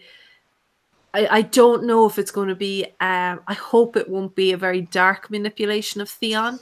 I think there will be a lot of forgiveness there from Bran. Barbara said Theon and Lady Dustin both wanted to be Starks. She can hold a grudge longer than even Tywin Lannister, and everybody agrees with that. AU comments that there's also gargoyles on the ground, and that he was Bran's age when he was taken by Ned. Yeah, just like when Bran was taken by Bloodraven, right? Yeah. So, is there anything else before we move into the crypts? Well, just on that, actually, about how Theon relates to the Starks and being a Stark and wanting to be a Stark. When they get into the crypts, Theon is filled with dread, and it's this description of feeling like the eyes of the statues are following him round. Now, that could just be guilt. That could just be, oh God, I'm sorry about what happened, and I know I shouldn't have done that, and it could just be shame and guilt.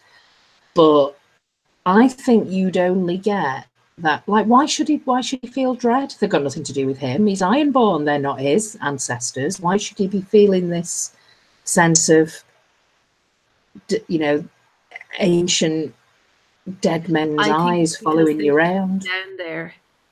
And if you think about it, we have memories from Arya and Bran of playing in the crypts when they were kids.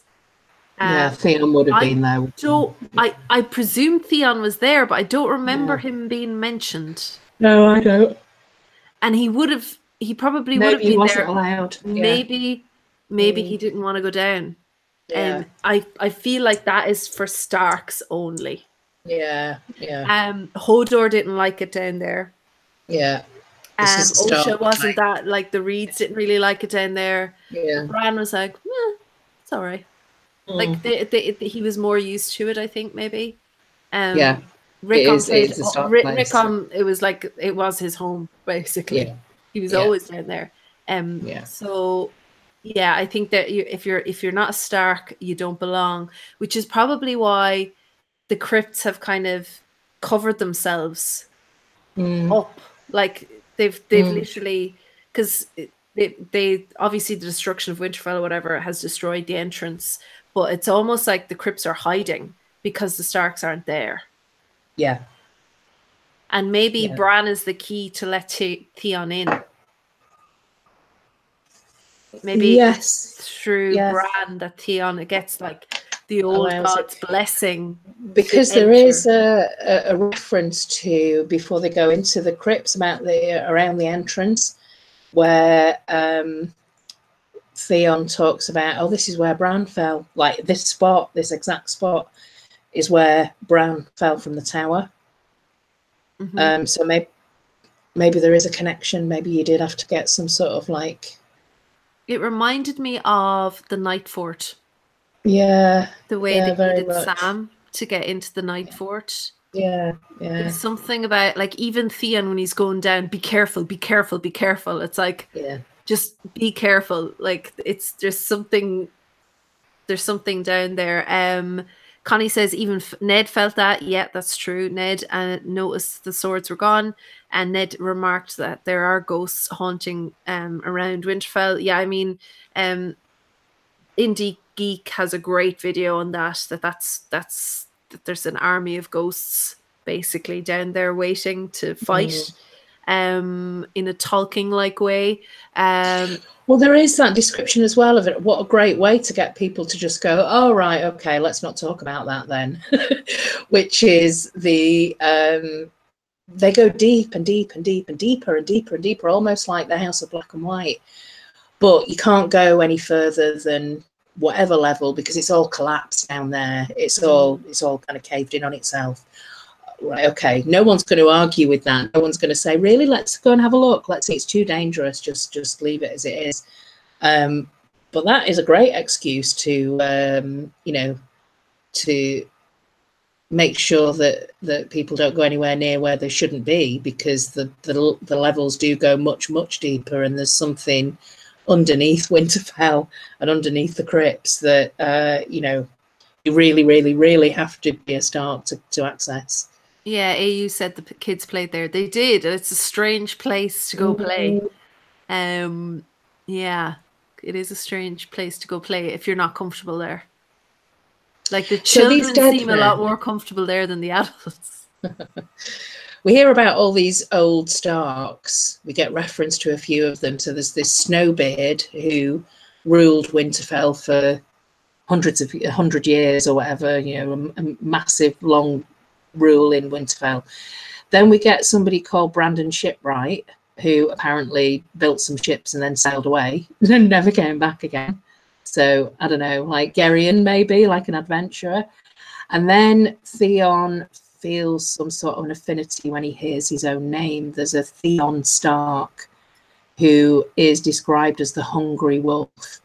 I don't know anything about Theon Stark. I don't know if it's in any of the other reference books or in World or anything like that. I think he's been mentioned before, but I can't remember what. Does anyone know in the chat who Theon Stark is? Why he's referred to as the Hungry Wolf? Again, so original with their feckin' names. Jeez. Yeah, yeah. We want come on now, the next generation of Starks. We want like a Betty, a Steve, Joseph, Bernard, Declan. So we get the conversation then between Theon and Barbary Dustin, where they're talking about the missing swords. Why do you hate the Starks? Theon has the courage to confront Lady Dustin and say, why do you hate the Starks? And she rallies back at him with, why do you love the Starks? And it turns out that the answer to that question for both of them is the same, which is they always wanted to be a Stark but never could be. So he hates them and he loves them and she hates them because they always wanted to be one but never could. Do you think that Brandon Stark raped virgins? I don't know if he raped them necessarily, but what makes you think it would be rape? The description of, right, well, there's something, I think that Barbary Dustin wears black and has this massive agenda for the Starks because she has this undying relationship with Brandon, where I don't know, we'll call it Stockholm syndrome or whatever, I don't know, but she was she lost her virginity to him. there's this thing about oh shit, Marwyn's outside. Sorry, I need to just go and get him back in again. I'll be back in a second. This is just such an interesting point. No, go on, go get Marwyn. The thing that I want to think about is this whole bloody sword, and a bloody sword is a beautiful thing. But I'll be back in a second. Go get him. Marwyn always comes first. I'm not sure what. I'm not sure. Theon Stark sex addict? I'm not sure. Maybe. AU says nothing on Theon, but if you're a Greyjoy, why would you name your son Theon? Honestly, AU, this book, Fire and Blood, I have no idea why they pick some of the names they pick. The only one I can't seem to find, like, there doesn't seem to be, and nobody seems to name their kid Maegor. He was that bad. We have a Maelor, but I don't think we have another Maegor. I could be wrong about that because I'm not that up on Targ history. But they seem to just, I don't know, they just recycle names all the time. But Greyjoy naming a son Theon is interesting. It's not like we have that many Victarions or Eurons going around outside of the Greyjoys. So I don't know why that is. It's a good question, though. But anyway, you go back to Brandon and his bloody sword. So Brandon loved his sword. A bloody sword is a beautiful thing. And then she describes it as it hurt, but it was a sweet pain. Mm-hmm. And then she was never ever going to be good enough. Because she was, the daughter of a lesser lord. So she was never going to be good enough. And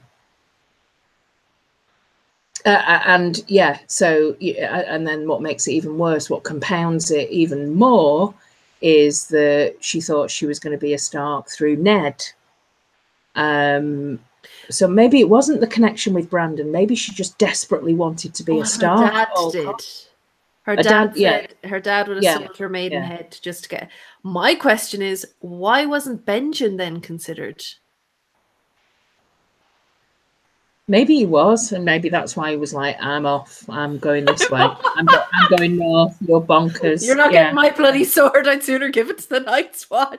Just this the description of he loved his sword. A bloody sword is a beautiful thing. It hurt, but it was a sweet pain. To me, well, I just thought that was like that is your virginity can be. Yeah, but it seemed to be something that he really liked to do, like it was his thing. Yeah, I get you on that, but I don't necessarily think it's rape. I just think he's just a bit of a creep. I'm sure there must be a story out there somewhere, like I said when you went to the loo, on this platform or in the YouTube community, about whether or not, if that's the case, if we can imagine that Brandon's a bit of a brute, certainly Ned was intimidated by him. He seemed to be the wild wolf, didn't he? He was hot-headed and he'd just jump up and run into a fight.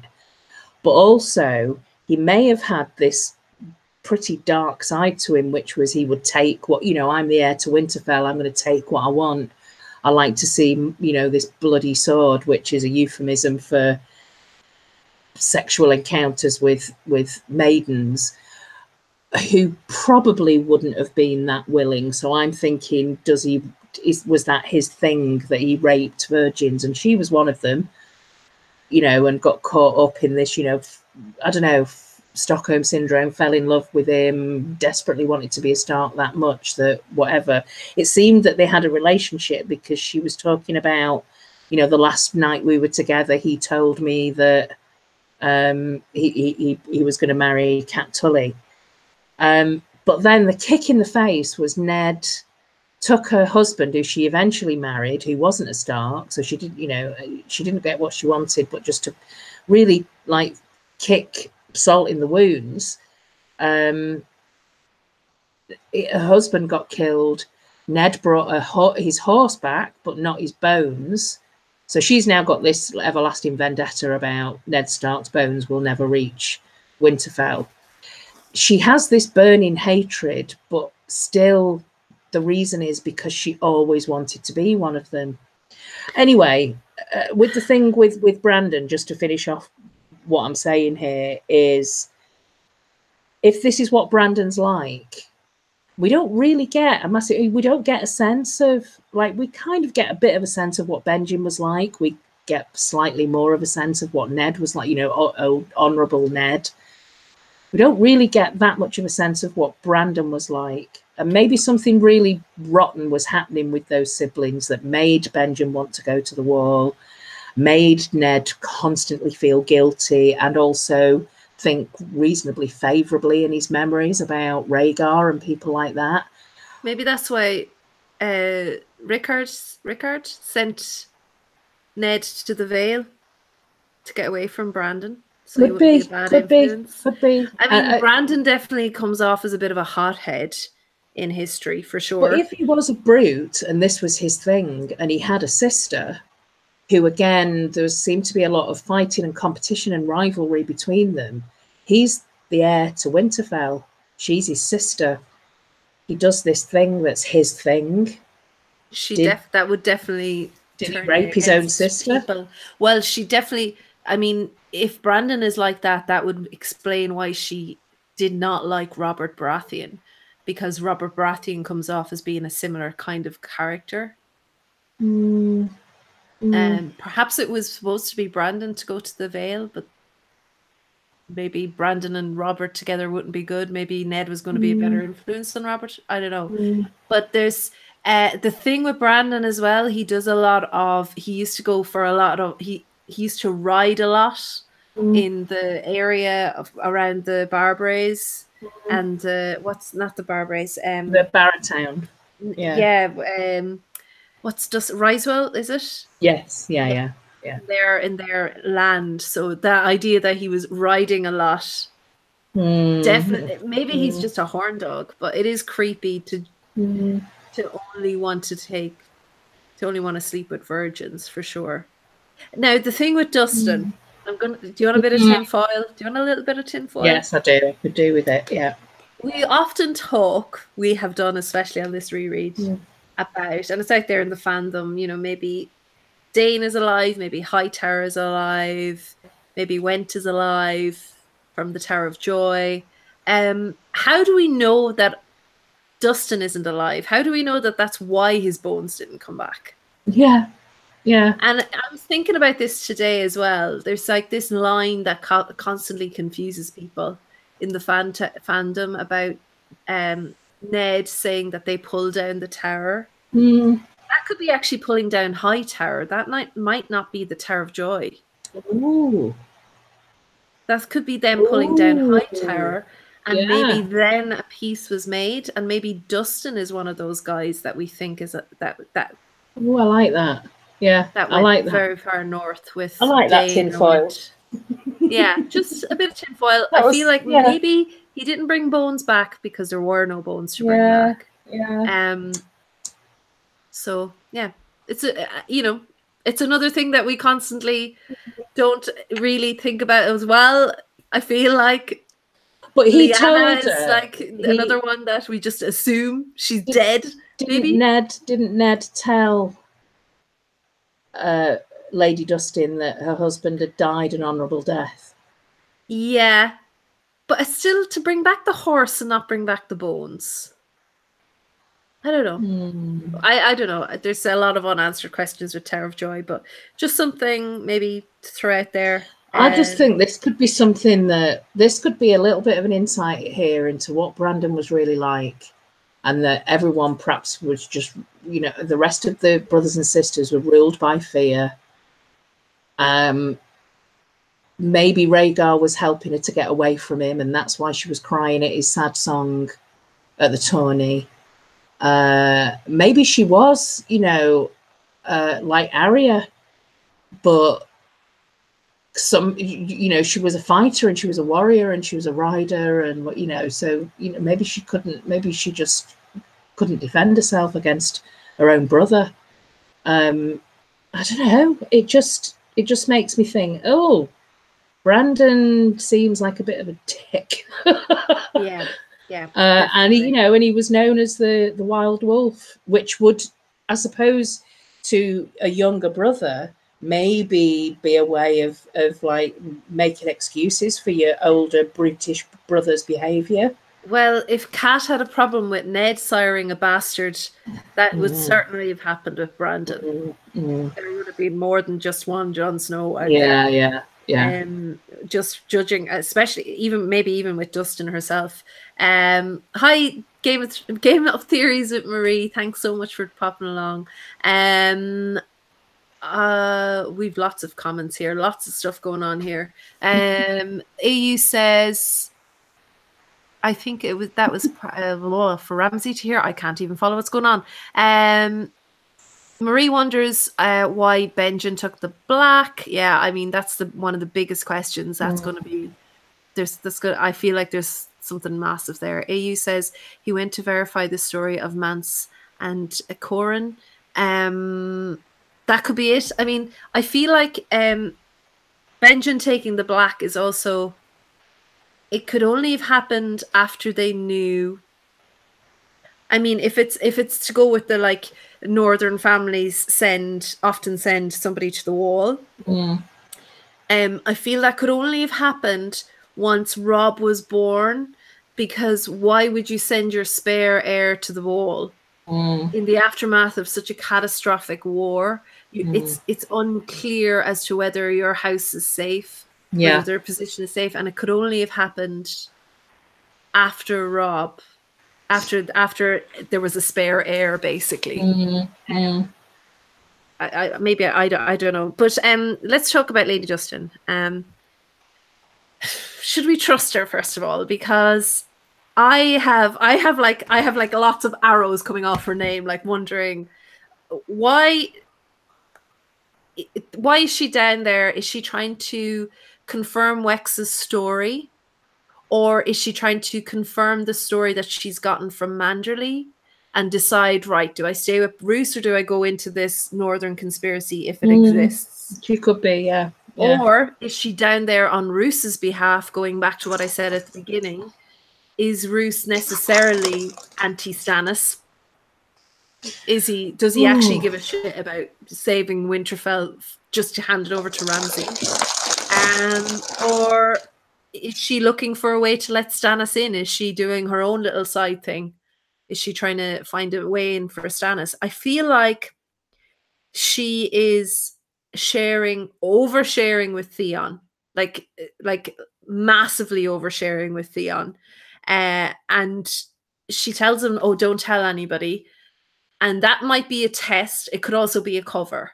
Like, it could also be, oh, don't tell anybody this because, you know, like, I'm oversharing this so that if you end up telling somebody that I was down here, they'll just think I'm a crazy old woman, or maybe they'll just think that I'm really bitter over Brandon or something like that. They won't see the real reason why I'm down here. Or maybe she's testing him so that if any of it gets back, she'll know that he's not to be trusted. But I feel like the bit about Ned's bones rang true, and it was really creepy. And I don't know. I'm not sure about this whole northern conspiracy thing. I'm not sure. I don't know. The Starks were in power too long for them for the most of the North not to want them back. That's for sure. Judging by the history of Westeros, they are just they inspire the most loyalty in their liege lords for sure. The Boltons not so much, but she is. You know, her sister was married to Roose, but Ramsay killed her nephew, her favorite nephew. I feel like she's in a very confused state. As readers, it's hard to know where she lies, because I don't think she knows where she lies just yet. She might hate the Starks, but she also hates Ramsay, and it's not good what's happening here. Either way. Yeah. I was just going to say, do you think she might still want to be a Stark? And if so, how would that happen? I mean, she's still described as being attractive. Like, she's old, but she's not unattractive for sure. Sonny says Benjen takes the black, but he's permitted to visit Winterfell. Other Night's Watch aren't allowed to leave. I'm guessing that's something to do with the Stark connection. What's his name? Euron? he was allowed to go and collect people in King's Landing. So it might be good for the North to have somebody who regularly visits Winterfell. It might be good. It might inspire lords in Winterfell to send people to the Wall. It might just keep the Wall very fresh in the minds of the lords of Winterfell, just to have somebody visiting.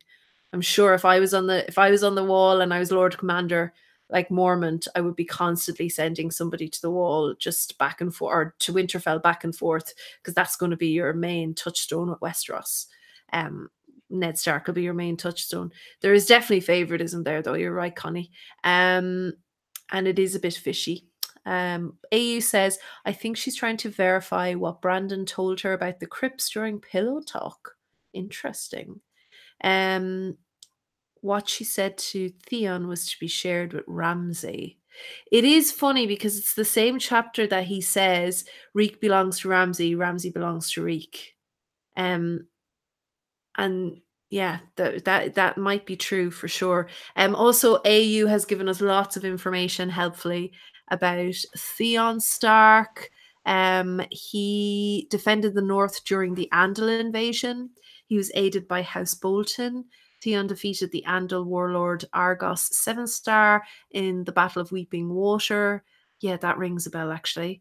Theon burned a score of Andal villages, killing hundreds and capturing 3 Tower House, a fortified Sept. The king displayed the spike heads of his victims along the coastline to deter future invaders. And the Iron Men, AU, if I'm right in thinking, I believe the Iron Men are very anti-Andal. Like some people consider them to be the first men. Isn't that correct? So maybe that's why the name Theon is on the Iron Islands. Maybe that's why it's a shared name with the Northern men. Maybe they respected the old Theon that fought against the Andals, perhaps. I'm not sure. But yeah, Barbary Dustin, or Dustin, Barbary Dustin, she is she's an enigma wrapped in a conundrum. If you think about the parallel to Cersei growing up thinking that she was going to marry Prince Rhaegar and become Queen of the Realm. Yes. In a smaller scale, same with Barbary Dustin is, you know, she thought that she was going to be the Lady of Winterfell. So I just want to ask John, the enemy of my enemy is my friend. Yeah, maybe that's it, AU, yeah. Do you think that she's trying to she's using Theon to pit Roose against Ramsay and to ignite that kind of, I don't know, one of them is going to kill the other one, you know, as per TV show. I mean, I think the way they dispatched him in the TV show was pretty poor, to be honest with you. They could have made much more of it, yeah. Also, the actor playing Roose is just phenomenal. He's an Irish actor. He's just so great. Also, that line that Roose isn't happy with Arya's crying. It doesn't look good. Like, she clearly knows Arya is a fake. Yeah. But tell Ramsay that he's to stop his wife from crying. Yeah. Like, have you seen what Ramsay did to Theon? Do you think that's actually a legitimate request? What is that all about? There's no way she thinks that that's a legitimate request. There's also no way Roose wouldn't do that himself. Like, what? I'm very confused as to the purpose of that. If anyone has an explanation for that, I can't get my head around that at all. Because I don't think Roose would have, unless she is trying to interpret Roose's actions and assuming that's what he wants to get back to Ramsay. I don't know. John has a reply there for you. No, I think she knows he will tell Ramsay so she can accomplish her mission and yet have a reason to be in the crypt. I mean, we only have her word for it that all of this happened with Brandon as well. Like, we don't know if it's true. I mean, how do we know? We don't. So, should we making it up? I don't think she sees the crack between Ramsay and Roose. I'd say she's probably more savvy. I mean, she's known Roose for a long, long time. She's known Ramsay for a long, long time. Roose is like, he was pretty like, this is the second time in this book, within a couple of chapters, where we have someone be very candid with Theon. And the other person was Roose. He was like laying out his entire like belief in Ramsay. It's a very, it's not like George to just conveniently throw that in so we have a point of view into these characters' minds. They are using Theon for some reason. And again, just the overall backdrop of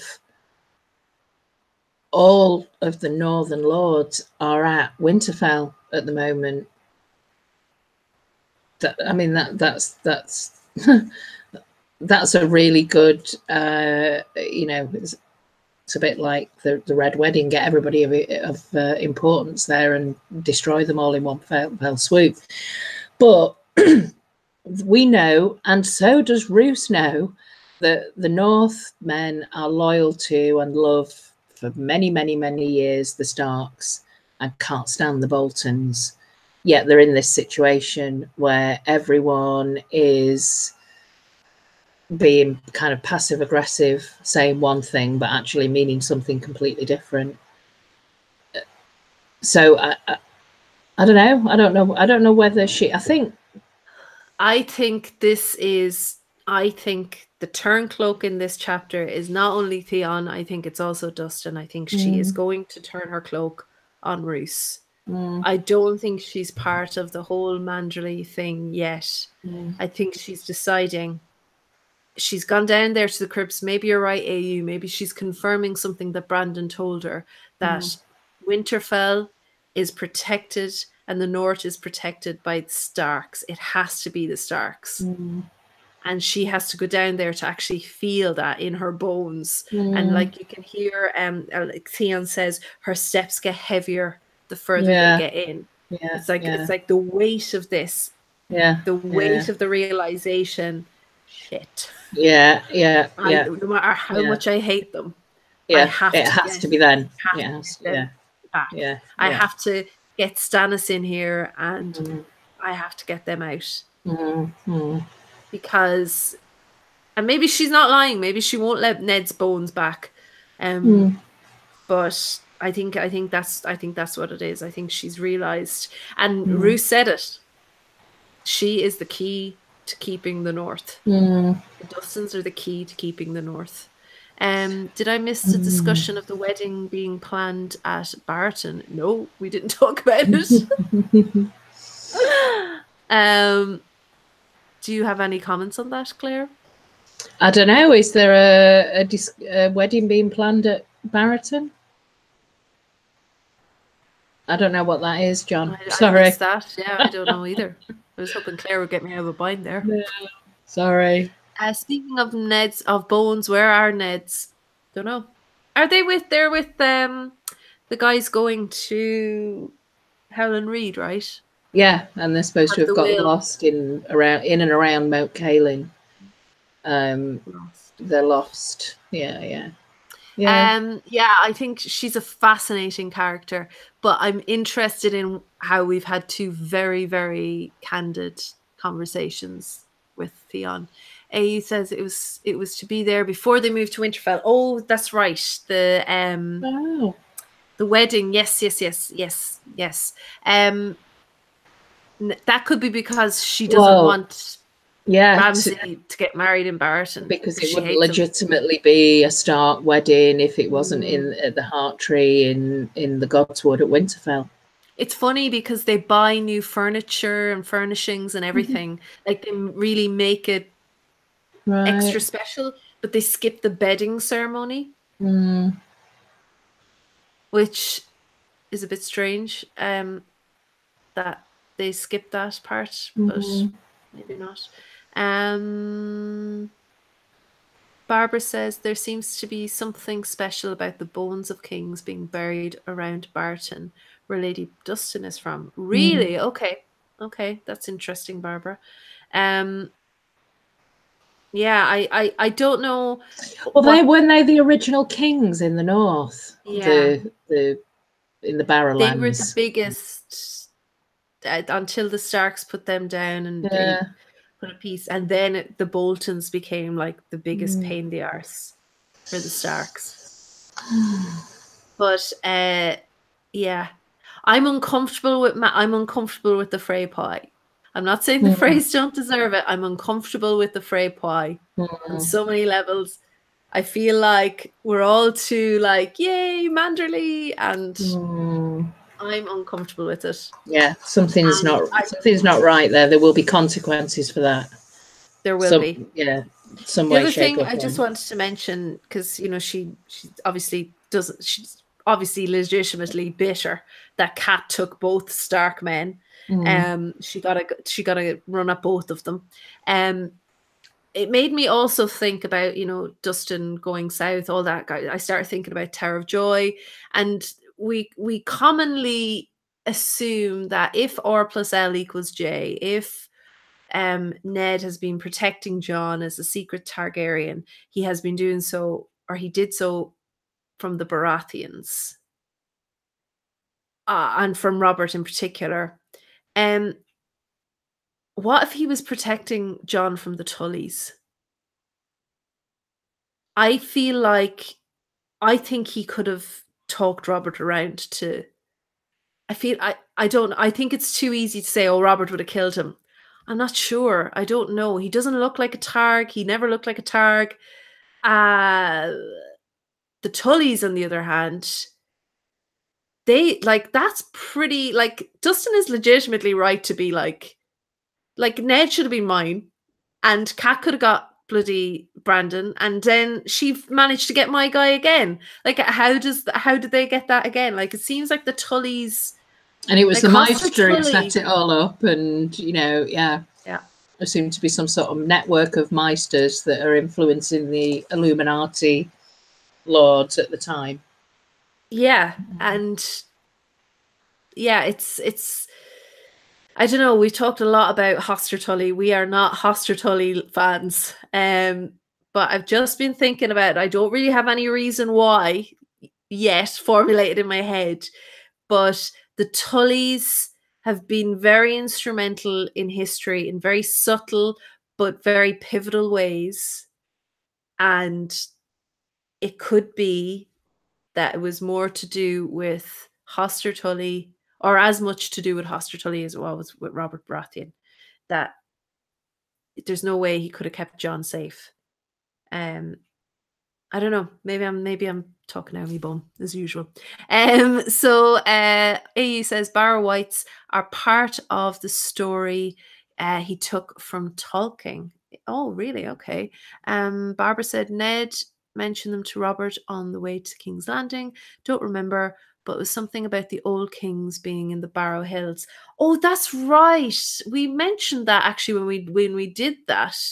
That's right. Thanks for the reminder, Barbara. There's all sorts of ways in which, the Targaryens burn their dead. Some people bury them, and then we've got the Starks putting them in crypts. There's all sorts of ways in which, depending on what you do with your dead, it's very important to the culture. I mean, that's kind of mirrored in our own culture as well, right? But yeah, that's all I have for this. My big question is, could Lord Dustin still be alive?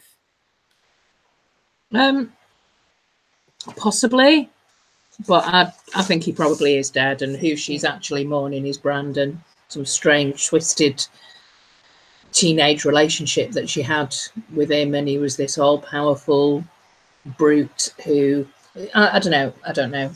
But that's quite interesting about the burying the kings around Barrowtown, because if they're not sealed in like the Starks are with the the symbolic well, we could have a spiritual resurrection and a physical resurrection. Maybe the kings could battle it out again in the north. That would be interesting. But yeah, I'm not sure what to make of her. But no, I kind of feel as though I instinctively like her. I do too. And, yeah. And I do like the fact that she's made us all go, yeah, oh my God, why have we not thought that about the Meisters before? They're in such a powerful position and could manipulate communication so easily.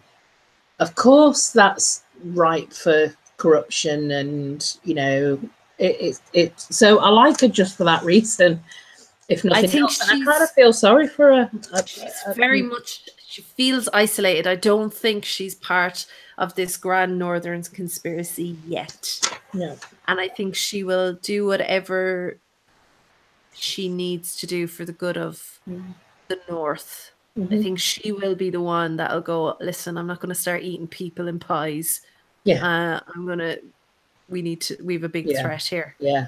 And maybe you're right, AU. Maybe Brandon said, listen, there's a reason why the swords should stay where they are. Yeah. Could be it. But yeah, that's all I have. Next week we are the King's Prize to the Ghost in Winterfell, so another Greyjoy sandwich. Asha's back. I missed Asha, so I'm looking forward to that. And so Arya. Arya next week. Yeah. I didn't write down what was coming in between, so that's great. So we've got a Dany chapter, a Jon chapter, and the blind girl. Excellent. Thank you so much, everybody, for joining us. What else do we say? AU said Barrows buried them like the Rowan, and Connie says, and poison whoever they want, maybe like Hoster Tully. Yeah, and his bloody maester. Yeah. But okay, folks, thank you so much. Have a great rest of the week. And thank you, Claire. You're welcome. See you next Sunday, everyone. Okay, bye. Bye.